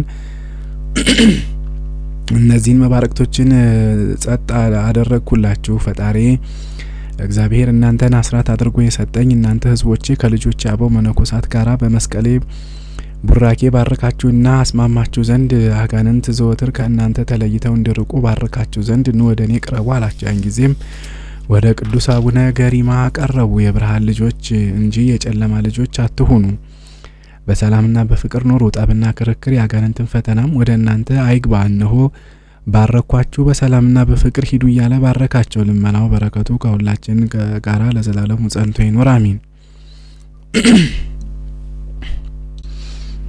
ተአምረ አቡነ ገሪማ ጸሎቱ በረከቱ ከኛ ጋራ ይሁንና ስለ ጽድቅ መንግስትን የናቀ ተጋዳይ የሆነ ቅዱስ አባታችን አቡነ ገሪማ ያደረገው ተአምር ይህ ነው። ገሪማ የተባለ ቅዱስ ይስሐቅ መደራ ወደምትባል ቦታ ሄደ። በዚያም ድንቅ ተአምራትን እያደረገ ብዙ ዘመን ኖረ። ከታመመም 23 ዓመት የሆነው ጋኔን የያዘውን ሰውን አገኘ። መቃብርን እየዞረና እየጮኸ ደረቱንና ራሱን በታላቅ ድንጋይ ይመታ ነበር። ዘመዶቹም ይዘው በእግር ብረት እና በሰንሰለት አስረው እንደ ውሻ እየጎተቱ ገሪማ ወደተባለ ቅዱስ ይስሐቅ ወሰዱት። ያም ጋኔን አባታችን አቡነ ይስሐቅን ሲያይ የእግዚአብሔር ቅዱስ ሆይ በጸሎት ልታጠፋኝ መጣህን ብሎ ጮኸ። ቅዱስ ይስሐቅም በትምህርተ መስቀል አማተበበትና ዝም በል አለው። ያን ጊዜም ዝም አለ፣ ምንም አልተናገረም። ያ ጋኔንም ጣለውና በተሰበሰቡት ሕዝብ መካከል አንፈራገጠው። ብዙዎችም ሞተ እስከሚሉ ድረስ 3 ጊዜ አስጮኸ። ዘመዶቹም መሬት እንባን አለቀሱ። ቅዱስ ይስሐቅ አባታችን አባ ገሪማም የጌታችን ኢየሱስ ክርስቶስን ኃይል እስከምታዩ ድረስ አታልቅሱ፣ ታገሱ አላቸው። ቅዱስ ይስሐቅም ተነስቶ በእጁ ራሱን ይዞ በጌታችን በኢየሱስ ክርስቶስ ስም ተነሳ አለው። ተነስቶም በቅዱስ ይስሐቅ እግር ስር ሰገደ። ጻድቁም ልጅ ሆይ እግዚአብሔር አድኖሃል አለው። ገሪማ የተባለ አባታችን ይስሐቅም ተነስቶ በትምህርተ መስቀል ባረከው። ያን ጊዜም ጋኔኑ ከእርሱ ወጣ። ያም በሽተኛ ዝም አለ። ሰውነቱም ከቅዱስ ይስሐቅ እግር ስር ጣለ። የተሰበሰቡትም ሁሉ ለአባታችን ለአባ ይስሐቅ ሰገዱለት። ጸሎቱ በረከቱ ከሁላችን ከሕዝበ ክርስቲያን ሁሉ ጋር ለዘላለሙ ጸንቶ ይኖር አሜን። ጸሎቱ በረከቱ ከሁላችን ጋር ይሁንና ቅዱስ አባታችን ገሪማ ያደረገው ተአምር ይህ ነው። ዳግመኛም 30 ዓመት ያህል ደም ይፈሳት የነበረች አንዲት ሴት መጣች። በመዓልትና በሌሊት ደሟ ከመፍሰስ አያቋርጥም ነበር። ገሪማ የተባለ አባታችን ይስሐቅ የአባ ገሪማን ዜና በሰማች ጊዜ ያቺ ሴት ወደ እርሱ መጥታ ከቅዱስ ይስሐቅ እግር በታች ሰገደች። ምን ሆንሽ አላት። አገልጋይህን እርዳኝ አለችው። ልጄ ሆይ ምን እንዳደርግልሽ ተወጃለሽ አላት። ከ30 ዓመት ጀምሮ ፍጹም በሽተኛ ነኝ። ወደ ሰውም መቅረብ አፍራለሁኝ። ከሰውነቴም ደም ይፈሳል፣ በመዓልትም በሌሊትም አይቋረጥም። አሁንም የተአምርህን ዜና ሰምቼ ተፈውሰኝ ዘንድ ወደ አንተ መጥቻለሁ አለችው። እስከ 3 ቀን ድረስም ታገሺ፣ ከ3 ቀንም በኋላ ወደ አንቺ መልእክትን እልካለሁ አላት። ያቺ ሴትም ወደ ቤቷ ሄደች። ገሪማ የተባለ ቅዱስ ይስሐቅ ፊት ተለይታ ከሄደች በኋላ የደሟ ፈሳሽ ቆመ። ከ3 ቀንም በኋላም ቅዱስ ይስሐቅ ወደ እርሷ መልእክትን ላከ። ወደ እርሱ ሄዳም በፊቱ ሰገደች። ልጄ ሆይ ደህና ነሽን አላት። ጌታዬ አዎ ደህና ነኝ። ካንተ ተለይቼ ከሄድኩ በኋላ ቅድስት ጸሎትህ ጠበቀችኝ፣ ደሜም ከመፍሰስ ቆመ አለችው። እግዚአብሔር ይቅር ብሎሻልና እግዚአብሔርን በፍጹም ልቦናሽ በፍጹም ሐሳብሽ ውደጂው አላት። ክቡር አባቴ ሆይ አዎ እንደ ቃልህ ይሁን አለችው። የእግዚአብሔር ሰውም አንስቶ በአብ በወልድ በመንፈስ ቅዱስ ስም የጸሎትን ጸበል አጠመቃት። ወደ ቤቷም ትገባ ዘንድ አሰናበታት። በእነዚህም ቀኖች በኋላ 3 ወንዶች ልጆችን ወለደች። ቅዱስ አባ ገሪማም የተባለ ይስሐቅን ግን አጋንንትን እያወጣ ለምጻሞችን እያነጻ ሙታንን እያስነሳ ብዙ ድንቅ ተአምራትን እየሰራ 17 ዓመት በዚያ ኖረ። ጸሎቱ በረከቱ ከሁላችን ከሕዝበ ክርስቲያን ሁሉ ጋራ ለዘላለሙ ጸንቶ ይኑር አሜን። ጸሎቱ በረከቱ ከሁላችን ጋራ ይሁንና ተጋዳይ ስለ ጽድቅ መንግስትን የናቀ ቅዱስ አቡነ ገሪማ ያደረገው ተአምር ነው። አንድ ቀን አቡነ ገሪማ ተቀምጦ መጻፊያን አንስቶ ወንጌልን ይጽፍ ጀመረ። ሲጽፍም ለሰርክ ጸሎት ተነሳ። ቆሞ ሲጸልይም ሳለ ፀሐይ ልትገባ ቀርባ ነበር። በእጁም ጠቅሶ አቆማት። ወደ ኋላም መልሳ 10 ማዕረጋት ደረጃ ያህል ተመለሰች። መላእክትም እየተራዱት ወንጌልን በአንድ ቀን ጻፈ። ተርጓሚውም መንፈስ ቅዱስ ነበር። መድኃኒታችንም ኢየሱስ ክርስቶስም ዘወትር ከእርሱ ጋራ ነበር። ዜናውን በዓለም ዳርቻ ሁሉ ተሰማ። ሕሙማንንና አይነ ስውሮችን አንካሶችን በአልጋ ተሸክመው ወደ እርሱ ያመጡ ነበር። ገሪማ ከተባለ ከቅዱስ ይስሐቅ እግር በታችም ያኖሯቸው ነበር። ያን ጊዜም ይድኑ ነበር። የአባታችን ጸሎቱ በረከቱ ከሁላችን ጋራ ለዘላለሙ ይኑር አሜን። ጸሎቱ በረከቱ ከሁላችን ጋር ይሁንና ጻድቁ አባታችን አቡነ ገሪማ ያደረጉት ተአምር ነው። መልኳ ያማረ ውበቷ ደስ የሚያሰኝ ልጅ ያለቻት አንዲት ሴት ነበረች። መልኳንም የሚመስለው የለም ነበር። ብዙ ሊያጯት ይፈልጉ ነበር። እርሷም ለመንግስተ ሰማያት ራሴን ሰጥቻለሁ፣ ለሰማያዊ ሙሽራ ክርስቶስም ሰርግ ራሴን አጭቻለሁ፣ ከሚያልፍ የምድር ሰርግ የማያልፍ የሰማይ ሰርግ ይሻለኛል ትል ነበር። የዚያችም ልጅ እድሜዋ 12 ዓመት ነበር። በቀንም ሆነ በሌሊት ፊቷን በትዕምርተ መስቀል ሳታማትብ ከቤቷ አትወጣም ነበር። አንድ ቀንም ፊቷን ማማተብና በስመ አብ ወወልድ መንፈስ ቅዱስ ማለትን ረሳች። ከቤቷም ስትወጣ ሰይጣን መልኩ ያማረ መልካም ጎረምሳ መስሎ አገኛት። አንተ አሳሳች ከዚህ ማን አመጣህ አለችው። ምን አልተናገራትም። ይዞም ከታላቅ ድንጋይ ላይ ጣላት። እንደሞተ ሰውም 4 ቀን ተኛች። ምንም እህል ሳትበላ ውሃም ሳትጠጣ ታብድ፣ ልብሷንም ትጥል፣ ራቁቷንም ትቆም ጀመረ። አእምሮዋ እንደሌላትም አደረጋት። ከጎልማሶች መካከልም ትቆም ነበር። በሰንሰለትም ባሰሯትና በእግረ ብረትም እንደ ሸምበቆ እንደ ሳር ትሰብር ነበር። ራቁቷንም ትሄድ ነበር። በመቃብርም ትዞር ነበር። እንደሚወጋ ጦር ትወረወር፣ እንደ ዋሊያም ትዘል ነበር። ከጎልማሶችም የሚቀድማት የለም ነበር። እንደዚህም ሆና 3 ዓመት ያህል ኖረች። ደም ግባቷም ጠፋ፣ እንዳልተፈጠረችም ሆነች። እናቷም የቅዱስ አቡነ ገሪማን ዜና ተአምራቱን ሰምታ ተነስታ ወደ እርሱ ሄደች። ወደ መደራም ደርሳ ገሪማ ወደ ተባለ ይስሐቅ ገባች። በፊቱም ቆማ ሰገደች። አንቺ ሴት እግሬን የምትስሚኝ ምን ሆነሽ ነው አላት። እስከማረጅ ድረስ ያለ አንዲት ልጅ ፈጽሞ የለኝም፣ እርሷንም ጋኔን ቀማኝ፣ ስለ እርሷም የማደርገውን አጣሁ አለችው። ስለ ራሴም እጅግ አዝናለሁ፣ በታመምኩ ጊዜም የሚያነሳኝ የለኝም፣ ብሞትም የሚቀብረኝ የለኝም አለችውና በፊቱ መራራ ለቅሶን አለቀሰች። ስታለቅስም አባታችን ባያት ጊዜ አባ ገሪማ ከእርሷ ጋራ አዝኖ አብሯት አለቀሰ። በአብ በወልድ በመንፈስ ቅዱስ ስም ታምኛለሽን አላት። ማመንንስ አዎ አምናለሁ አለችው። ቀድሞም በአብ በወልድ በመንፈስ ቅዱስ ስም አምናለሁ። ልጄም ክርስቶስን ተስፋ ስታደርግ ነበረች። እርሷም ራሷን ለመንግስተ ሰማያት ሰማያዊ ሙሽራ ለሆነ ለክርስቶስ ሰርግ አጭታ ነበር አለችው። እርሱም የምትይው እውነት ነውና አላት። ጌታዬ ሆይ አዎ እውነት ነው አለችው። ልጅሽ ወዴት አለች? ከሀገርሽ ነውን ወይንስ ከዚህ አለች አላት። ወደዚህ መምጣት አትችልም፣ ማምጣትም አልችልም አለችው። እግረ ብረትንና ሰንሰለትም እንደ ሳር ተሰብራለች አለችው። በምትሄድበት በምትሮጥ ጊዜም የሚቀድማት የለም፣ እንደ ጦር ትወረወራለች፣ እንደ ፌቆ ፈጥና ትሮጣለች ብላ ነገረችው። አባታችን ቅዱስ ይስሐቅም እስከምጠራሽ ድረስ ታገሺ አላት። ያቺ ሴትም ወጣች። ጻድቁ ግን ፈጥኖ ተነሳ። እጁንም ወደ ሰማይ ዘርግቶ ፊቱን ወደ ምስራቅ መልሶ እንዲህ ብሎ ጸለየ። ጌታዬ መድኃኒቴ ንጉሴ ኢየሱስ ክርስቶስ ሆይ እኔ ሰነፍ በደለኛ ኃጥእ የምሆን አገልጋይህን እለምንሃለሁ ማልድሃለሁ። ጌታዬ ሆይ ልመናዬን ጸሎቴን ስማኝ። በልዲያ ሀገር ኤንያን በበሽተኛ አልጋ ላይ ተኝቶ ባገኘው ጊዜ ሐዋርያት አለቃ የጴጥሮስን ጸሎት የሰማኸው ኤንያ ሆይ ጌታችን ኢየሱስ ክርስቶስ ይቅር ብሎሃል፣ ተነሳና አልጋህን አንሳ አለው። ያን ጊዜም ተነስቶ አልጋውን ተሸክሞ ሄደ። ዳግመኛም በኢዮጴ ሀገር ጣቢታ በሞተች ጊዜ ጴጥሮስን ሰማኸው። ከእርሷም ዘንድ ቆሞ ጣቢታ ሆይ ተነሺ አላት። ያን ጊዜም ተነሳች። ዓይኗንም ገልጣ ጴጥሮስን አየችው። የደቀ መዛሙርትህንም ጸሎት ባስተማሩበት ሀገራቸው እንደሰማሃቸው ሁሉ እኔንም ኃጥእ አገልጋይህን ወደ አንተ የለመንኩትን ልመናዬን ስማኝ።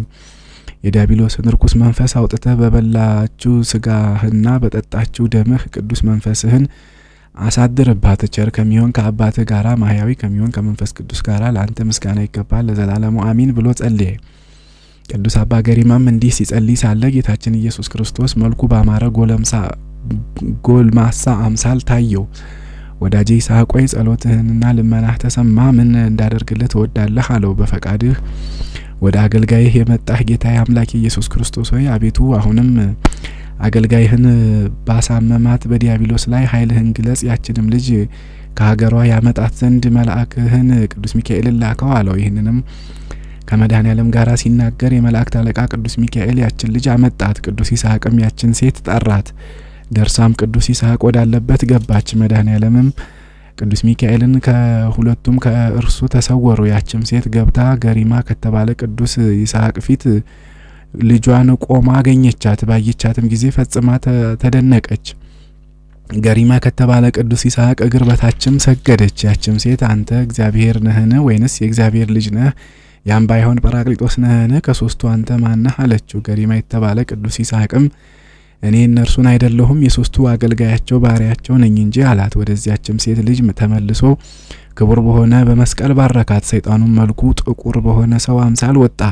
ቁመቱም 4 ክንድ ወርዱም 1 ክንድ ነበረ። ያ ክፉ ጋኔንም ከእርሷ በወጣ ጊዜ ከቅዱስ ይስሐቅ እግር ወደቀች፣ እንደ ሬሳም ሆነች። እናቷም ባየቻት ጊዜ መራራ ለቅሶን አለቀሰች። ገሪማ የተባለ ቅዱስ ይስሐቅም አንቺ ሴት ሆይ አታልቅሽ አላት። ቅዱስ ይስሐቅም ተነስቶ ያችን ልጅ ራሷን ያዛትና ጣቢታዊ ተነሽ አላት። ያቺ ልጅም ተነሳች። ዓይኗንም ገልጣ ገሪማ የተባለ ይስሐቅንና እናቷን አየች። ሰውነቷንም ገሪማ ከተባለ ከቅዱስ አባታችን ይስሐቅ እግር ስር ጣለች። ቅዱስ ይስሐቅንም አባታችን ቅዱስ አቡነ ገሪማም ያን ሰይጣን አንተ ከማን ወገን ነህ አለው። ሰይጣኑም ከሌጊዮን ሰራዊት ወገን ነኝ አለው። ቅዱስ ይስሐቅም ይህችን ብላቴና ልጅ ስለምን ያስካት አለው። ጸላኤ ሰናያቱም እኔን በተሳደበች ጊዜ ስለዚህ ነገር ያስኳት አለው። አንተ የተረገምክ ምን ብላ አንተን ሰደበችህ አለው። እኔ ብቻዬን ስሄድ እርሷም ከቤቷ ስትወጣ አገኘችኝ። አንተ ጥቁር ጸላኤ ሰናያት ከየት መጣህ ብላ ሰደበችኝ፣ ስለዚህ ነገር ያስኳት አለው። ገሪማ የተባለ ቅዱስ ይስሐቅም አንተ የተረገምክ እግዚአብሔር ያዋርድህ፣ ለቅሶ ጥርስ ማፋጨት ጽኑ ጨለማ ወዳለበት ወደ ገሃነም ሂድ አለው። ያችንም ልጅ በአብ በወልድ በመንፈስ ቅዱስ ስም አጥምቆ ልጅሽን ይዘሽ በሰላም ወደ ቤትሽ ሂጂ አላት።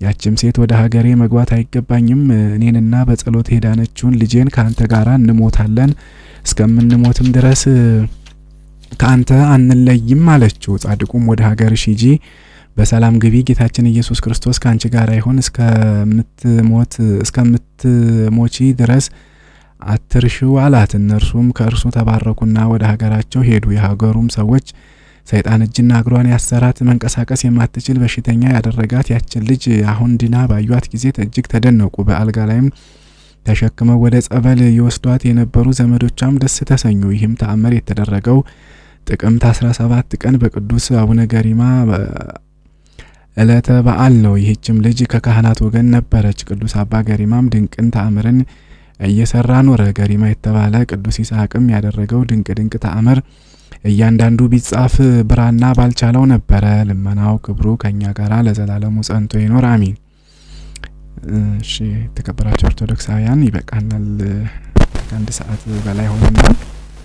በእውነት አባታችን አቡነ ገሪማ የተሳቱ ቅዱሳን በረከት በሁላችን በሕዝበ ክርስቲያን ላይ ገድላቸውን በሰማነው ባሰማነው በሁላችን ላይ በረከታቸው ይደርብን። በኪዳተ እግራቸው ባረኳት ቅድስት ሀገራችን ኢትዮጵያ ዛሬ በመከራ ውስጥ ነችና ያለችው እነዚህ የቅዱሳን ጸሎት ኢትዮጵያን ትንሣኤዋን ያቅርብልን። የአባታችን አቡነ ገሪማ ረድኤት በረከት በቅድስት ሀገራችን በኢትዮጵያ ላይ በስደት በመከራ የሚሰቃዩትን ወገኖቻችንን በሙሉ በእውነት ከዚህ መከራ ይህን ክፉ ጊዜ አሳልፈው ሀገራችንን ሰላም አድርገውልን ጠላቶቻችንን አጥፍተውልን ሀገራችንን ቤተክርስቲያናችንን ወደ ቀደመው ክብሯ በጸሎታቸው ይመልሱልን። ወስብሐት ለእግዚአብሔር ወለወላዲቱ ድንግል ወለመስቀሉ ክቡር። መጽሐፈ ስንክሳሩንና እሱን ቀጥለዋለሁኝ የተወሰነ ደቂቃ ወስጄ በእውነት በድጋሚ አባታችን በረከት ይደርብን። መጽሐፈ ስንክሳር እንደ አምላክ በሆኑ በአብ በወልድ በመንፈስ ቅዱስ ስም ሰኔ 17 ቀን በዚህ ዕለት የመደራው አባ ብፁዕ አባ ገሪማ መታሰቢያው ሆነ። የዚህም ቅዱስ አባቱ የሮም ንጉስ ነበረ። ስሙም መስፊያኖስ ይባላል። የንግስቲቱም ስም ስፍንጊያ ነው። እርሷም መካን ስለሆነች በእናቱ በቅድስት ድንግል ማርያም አማላጅነት በመማጸን ወደ እግዚአብሔር እየለመነች ኖረች። ከዚህም በኋላ ይህን የተባረከ ልጅ ተቀበለች። ስሙንም ይስሐቅ ብላ ጠራችው። ጥቂትም በአደገ ጊዜ የቤተ ክርስቲያን ትምህርት አስተማረው። ድቁናም አሾሙት። አባቱም በሞተ ጊዜ ሮም ሰዎች በአባቱ ዙፋን ላይ አነገሱትና እየፈረደ በቅንነት እየገዛ 7 ዓመት ኖረ። በዋሻ የሚኖረው አባ ጰንጠሌዎንም በሰማ ጊዜ እንዲህ ብሎ ወደ እርሱ መልእክት ላከ። ልጄ ይስሐቅ ሆይ ሙታኖቻቸውን ይቀብሩ ዘንድ ሙታኖችን ተዋቸው። አንተ ግን ክብር ይግባውና የክርስቶስን የማያልፍ መንግስት ትሻ ዘንድ ወደ እኔ ና።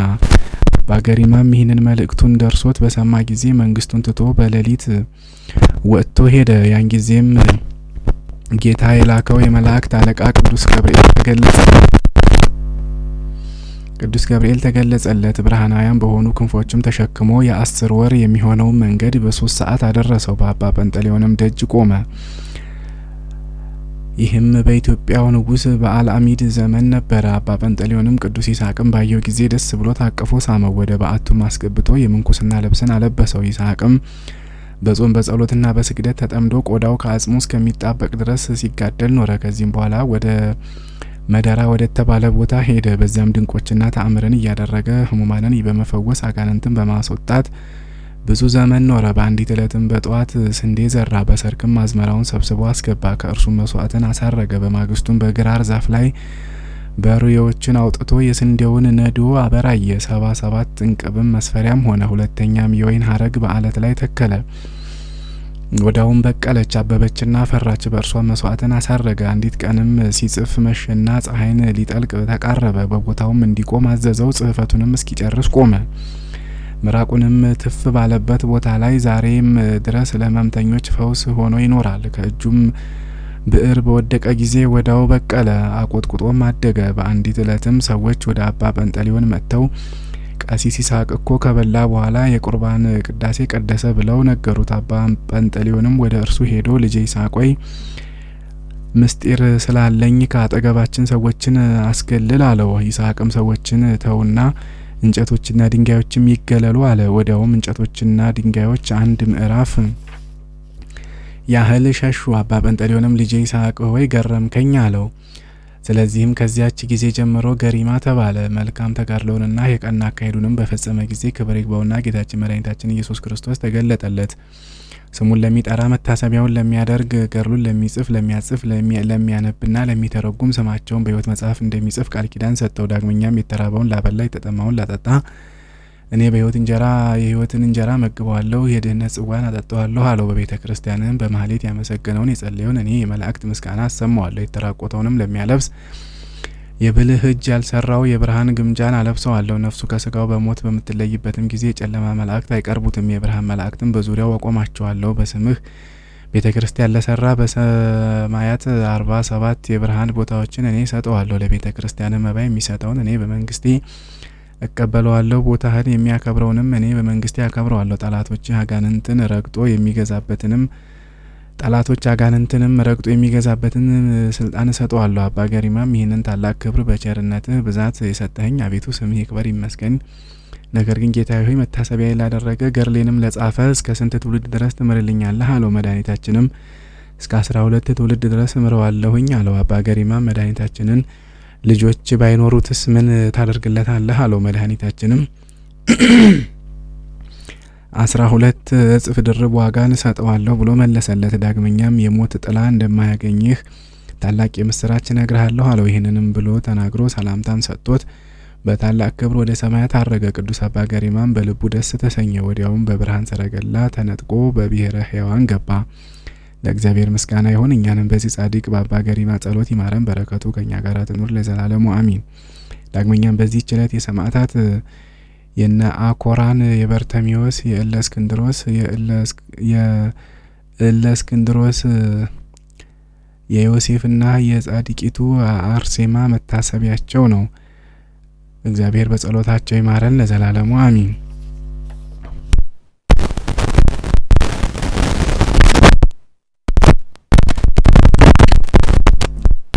ዳግመኛም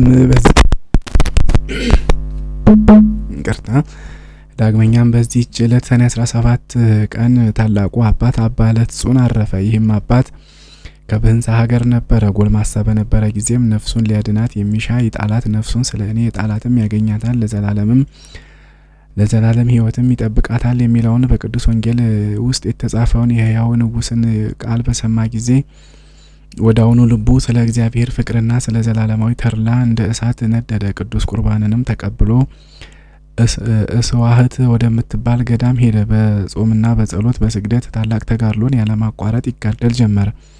77 ቀንም ይጾም ጀመረ። 7 ቀንም ይጾም ጀመረ። እግዚአብሔር መልአክም ተገለጸለትና የምንኩስና ልብስን ያለብሰው ዘንድ ወደ አባ ኤስድሮስ እንዲሄድ አዘዘው። እርሱም መልአኩ እንዳዘዘው ሄደ። አባ ኤስድሮስም በልብሱና በአስኬማው ላይ 40 ቀኖች ጸለየ። ከዚያም በኋላ ሆነ አለበሰው። በገድል መጠመድን ጀመረ። ከዚያም በኋላ በመምህሩ ፈቃድ ወጥቶ እየተጋ እየጾመ እየተጋደለ ብቻውን ኖረ። ከእርሱም አቅራቢያ የሆነ አንድ ገዳም ነበረ። የገዳሙ መነኮሳትም ይጎበኛቸው ነበረ። ከዕለታትም በአንዲቱ ዕለት ወደዚያ ገዳም ሄደ። አበምኔቱም ታሞ ለሞት ደርሶ አገኘው። መነኮሳቱም በዙሪያው ሆነው ያለቅሱ ነበር። አባ ዕለቱንም የሰይጣን ሰራዊት ከበውት ደስ ሲላቸው አያቸው። አባ ዕለቱንም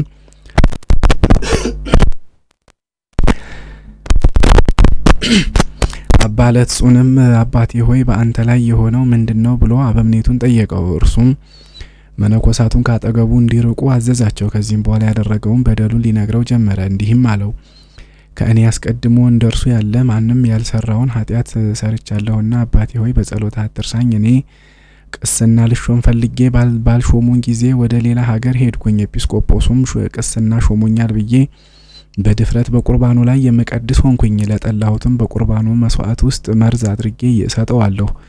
እርሱም ይሞታል። ከእናቴም ጋራ 10 ጊዜ ተኝቻለሁ። ከእኔም ጸንሳ ለመውለድ በደረሰች ጊዜ ስራዬን አጠጥቼ ሕፃኑን በሆዷ ውስጥ ገደልኩት። ኃጢአቴ ብዙ ነው፣ ተነግሮ አያልቅም። ከበጎ ስራ ምን የሰራሁት የለም። ነገር ግን በጸሎት አትርሳኝ፣ ከዚህ ከኃላፊው ዓለም መሞቻዬ ደርሷልና አለው። ወዲያውም በክፉ አሟሟት ሞተ። ነፍሱንም አጋንንት ሲቀበሏትና በየራሱ በሆነ ስቃይ ሲያሰቃዩት አባ ዕለቱን አያት።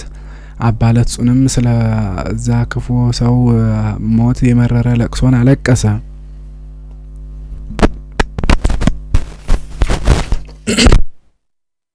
ሱንም ስለወዳ የሚሰጥ ያለ ከሆነ ከዚህ የሚበልጥ ፍቅር የለም የሚለውን የቅዱስ ወንጌልን ቃል አሰበ። አባ ዕለቱንም ስለዚህ ሰው ነፍስ ክብር ይግባውና ጌታችንን እየለመነ 5 ጊዜ እስከሚሞት ድረስ ሰውነቱን ሊያሰቃያት ጀመረ። የመላእክት አለቃ ሚካኤልም መጥቶ አስነሳውና እንዲህ አለው፣ ስለዚህ ኃጢአተኛ ነፍስህን አትግደል፣ ምህረት አይገባውምና እግዚአብሔር እውነት ፈራጅ ስለሆነ በደሉ አይሰረይለትም አለው። አባ ዕለቱን ግን መሐሪ ቅርባይ ወደሆነ ወደ እግዚአብሔር ስለዚህ ኃጢአተኛ እየለመነ ራሱን ማሰቃየት አልተውም። ከዚህም በኋላ ራሱን በባህር አስጥሞ ሞተ። ጊዜም ታላቅ ነጎድጓድ ሆነ። ክብር ይግባውና ጌታችን ኢየሱስ ክርስቶስም ወርዶ በባህሩ ዳር ተቀመጠ። ከባህሩም አውጥቶ ከሞት ያድነው ዘንድ ሚካኤልን አዘዘው። እርሱም አድኖ ክብር ይግባውና በጌታችን ፊት አቆመው። ጌታችንም የመረጥኩህ ወዳጄ ዕለቱን ሆይ ኃጢአቱን እጅግ ብዙ ስለሆነ ከኃጢአተኞች ሁሉ በደል ስለሚከፋ ምህረት ስለማይገባው ስለዚህ ኃጢአተኛ ብዙ ጊዜ ነፍስህን ለምን ትገላለህ አለው። አባ ዕለቱንም እንዲህ ብሎ መለሰ፣ መሐሪ ቅርባይ ጌታዬ ፈጣሪ ሆይ ያንን ኃጢአተኛ ትምረው ዘንድ እለምንሃለሁ፣ ያለዚያ ነፍሴን ከእርሱ ጋራ ወደ ስቃይ ቦታ ውሰዳት አለው። ከዚህም በኋላ ጌታችን የዚያን የኃጥእ ሰው ነፍስ ያመጣት ዘንድ ሚካኤልን አዘዘው። ሚካኤልም አመጣትና በከበሩ እጆቹ ዳሰሳት፣ እንዳልተፈጠረችም አደረጋት። ያችም ነፍስ አፈር ትሁን እንጂ ለስቃይም ወይንም ለሕይወት አትሁን አለ። አባ ዕለቱንም ስለ ይቅርታውና ቸርነቱ ገናናነት መድኃኒታችንን ፈጽሞ አመሰገነው። ከዚህም በኋላ ጌታችን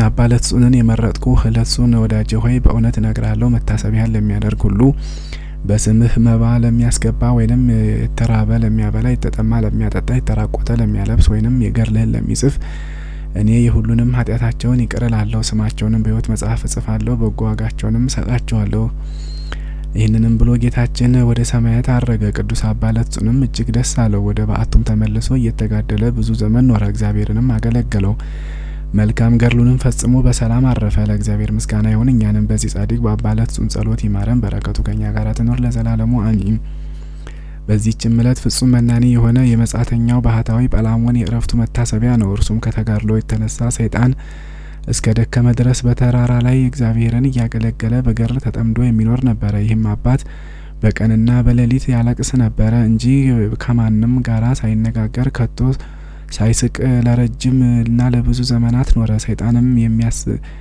የሚያስቅ ነገርና ጨዋታን ብዙ ጊዜ በላዩ ያመጣበት ነበር እርሱ ግን ፈገግ እንኳን አይልም ነበር ነገር ግን የሚተክዝ ነበር ክብር ይግባውና ልቡም በጌታችን በኢየሱስ ክርስቶስ ፍቅር የተመሰጠ ነበር ሰይጣንም በእርሱ ላይ ተቆጥቶ የሚያድነው ሆነ በአንዲት ቀንም አባ ጳላሞን የእጅ ስራውን ሊሸጥ ተነስቶ ሄደ ሲጓዝም ሰይጣን ጎዳናውን አሳተው ልቡንም መሰጠው እንጂ ያውቅ ዘንድ አልተወውም ከሰባት ቀኖችም ፍጻሜ በኋላ አባ ጳላሞን በከረሃብና ከጥም የተነሳ በመድር ላይ ወደቀ ለመሞትም ደረሰ ሰውን የሚወድ እግዚአብሔርም እንዲጠፋ አልተወውም ነገር ግን ሰይጣንን ከእርሱ አርቆ አሳደደው አረጋዊ አባ ጳላሞንም በእርሱ የሆነውን ባወቀ ጊዜ ጌታ ኢየሱስ ክርስቶስ ሆይ እርዳኝ ብሎ ጮኸ ወዲያውም ጳላሞን ሆይ አትፍራ ከእንግዲህ ወዲህ ጠላት በአንተ ላይ ክፉ ሊሰራ አይችልም ነገር ግን ተነስተህ ወደ ደቡብ ጥቂት ተጓዝ በዚያም በተራራ አጠገብ የሚኖር ስሙ ለትጹን የሚባል ሽማግሌ ጻድቅ ሰው ታገኛለህ እርሱም ስለ ስሜ ብዙ መከራ የተቀበለ ነው ያደረገውንም ሁሉ ሰይጣንም እንዴት እንዳሳተህ ንገረው እርሱ ኃጢያትህ እስኪሰረይ ድረስ ስላንተ ይጸልያል የሚል ቃልን ሰማ ወዲያውም ብፁዕ አባ ጳላሞን ተነስቶ ከእጅ ስራው ጥቂት ተሸክሞ አቤቱ በስምህ አድነኝ የሚለውን የዳዊት መዝሙር እስከ ፍጻሜው ዳግመኛ 63ኛው መዝሙር እያነበበ በቃሉ ወደ አመለከተው ሄደ ጌታችንም መርቶ ወደ ሽማግሌው አባ ለትጹን አደረሰው አባ ለትጹንም ባየው ጊዜ በደስታ ተቀብሎ ሰላምታ ሰጠው ወደ ተራራውም አወጣው ከጸለዩም በኋላ ተቀመጡ አባ ጳላሞንም የመረረ ለቅሶን እያለቀሰ ሊነግረው ጀመረ ከትንሽነቱ ጀምሮ ሰይጣን እንዳሳተው እንዲህ ብሎ ነገረው በአንዲት ዕለት የእጅ ስራዬን ልሸጥ በግብጽ ገበያ መንገድ ስጓዝ ሰይጣን መጥቶ ልቤን አዘነጋት መድኃኒቴ የሚሆነኝን ጌታዬ ኢየሱስ ክርስቶስንም ስም ጠራ ዘንድ አልተወኝም ዳግመኛም እንደ ንጉስ ከተማ የታነጸች ውሃዎችና ተክሎች መልካም ዛፎች ያሏት ከተማን አሳየኝ የእጅ ስራዬንም ልሸጥ ሳስብ ባሏ ብዙ ገንዘብ ትቶላት ሞቶ በመታዝን ሴት አምሳል ታየኝ የእጅ ስራህን እኔ ገዛለሁ ብላ ወደ ቤቷ አዳራሽ አስገባችኝ እንቅቦችንም ከላይ አወርዳ ኖረች እግሮቼንም አጠበች ባሮቿንም ማዕድ ያቀርቡ ዘንድ አዘዘቻቸው ከእርሷን ጋራ በላ ዘንድ ብዙ ጊዜ ማለደችኝ በልተንም ጠጥተን ሰከርን ስንጨዋወትም ባሮቿ ሁሉ ወጡ ሁለታችን ብቻችንን ቀረን ያን ጊዜም ልቤ በዝሙት እሳት ተቃጠለ እግዚአብሔርንም መላእክቶቹም ቢሆኑ አላሰብኩም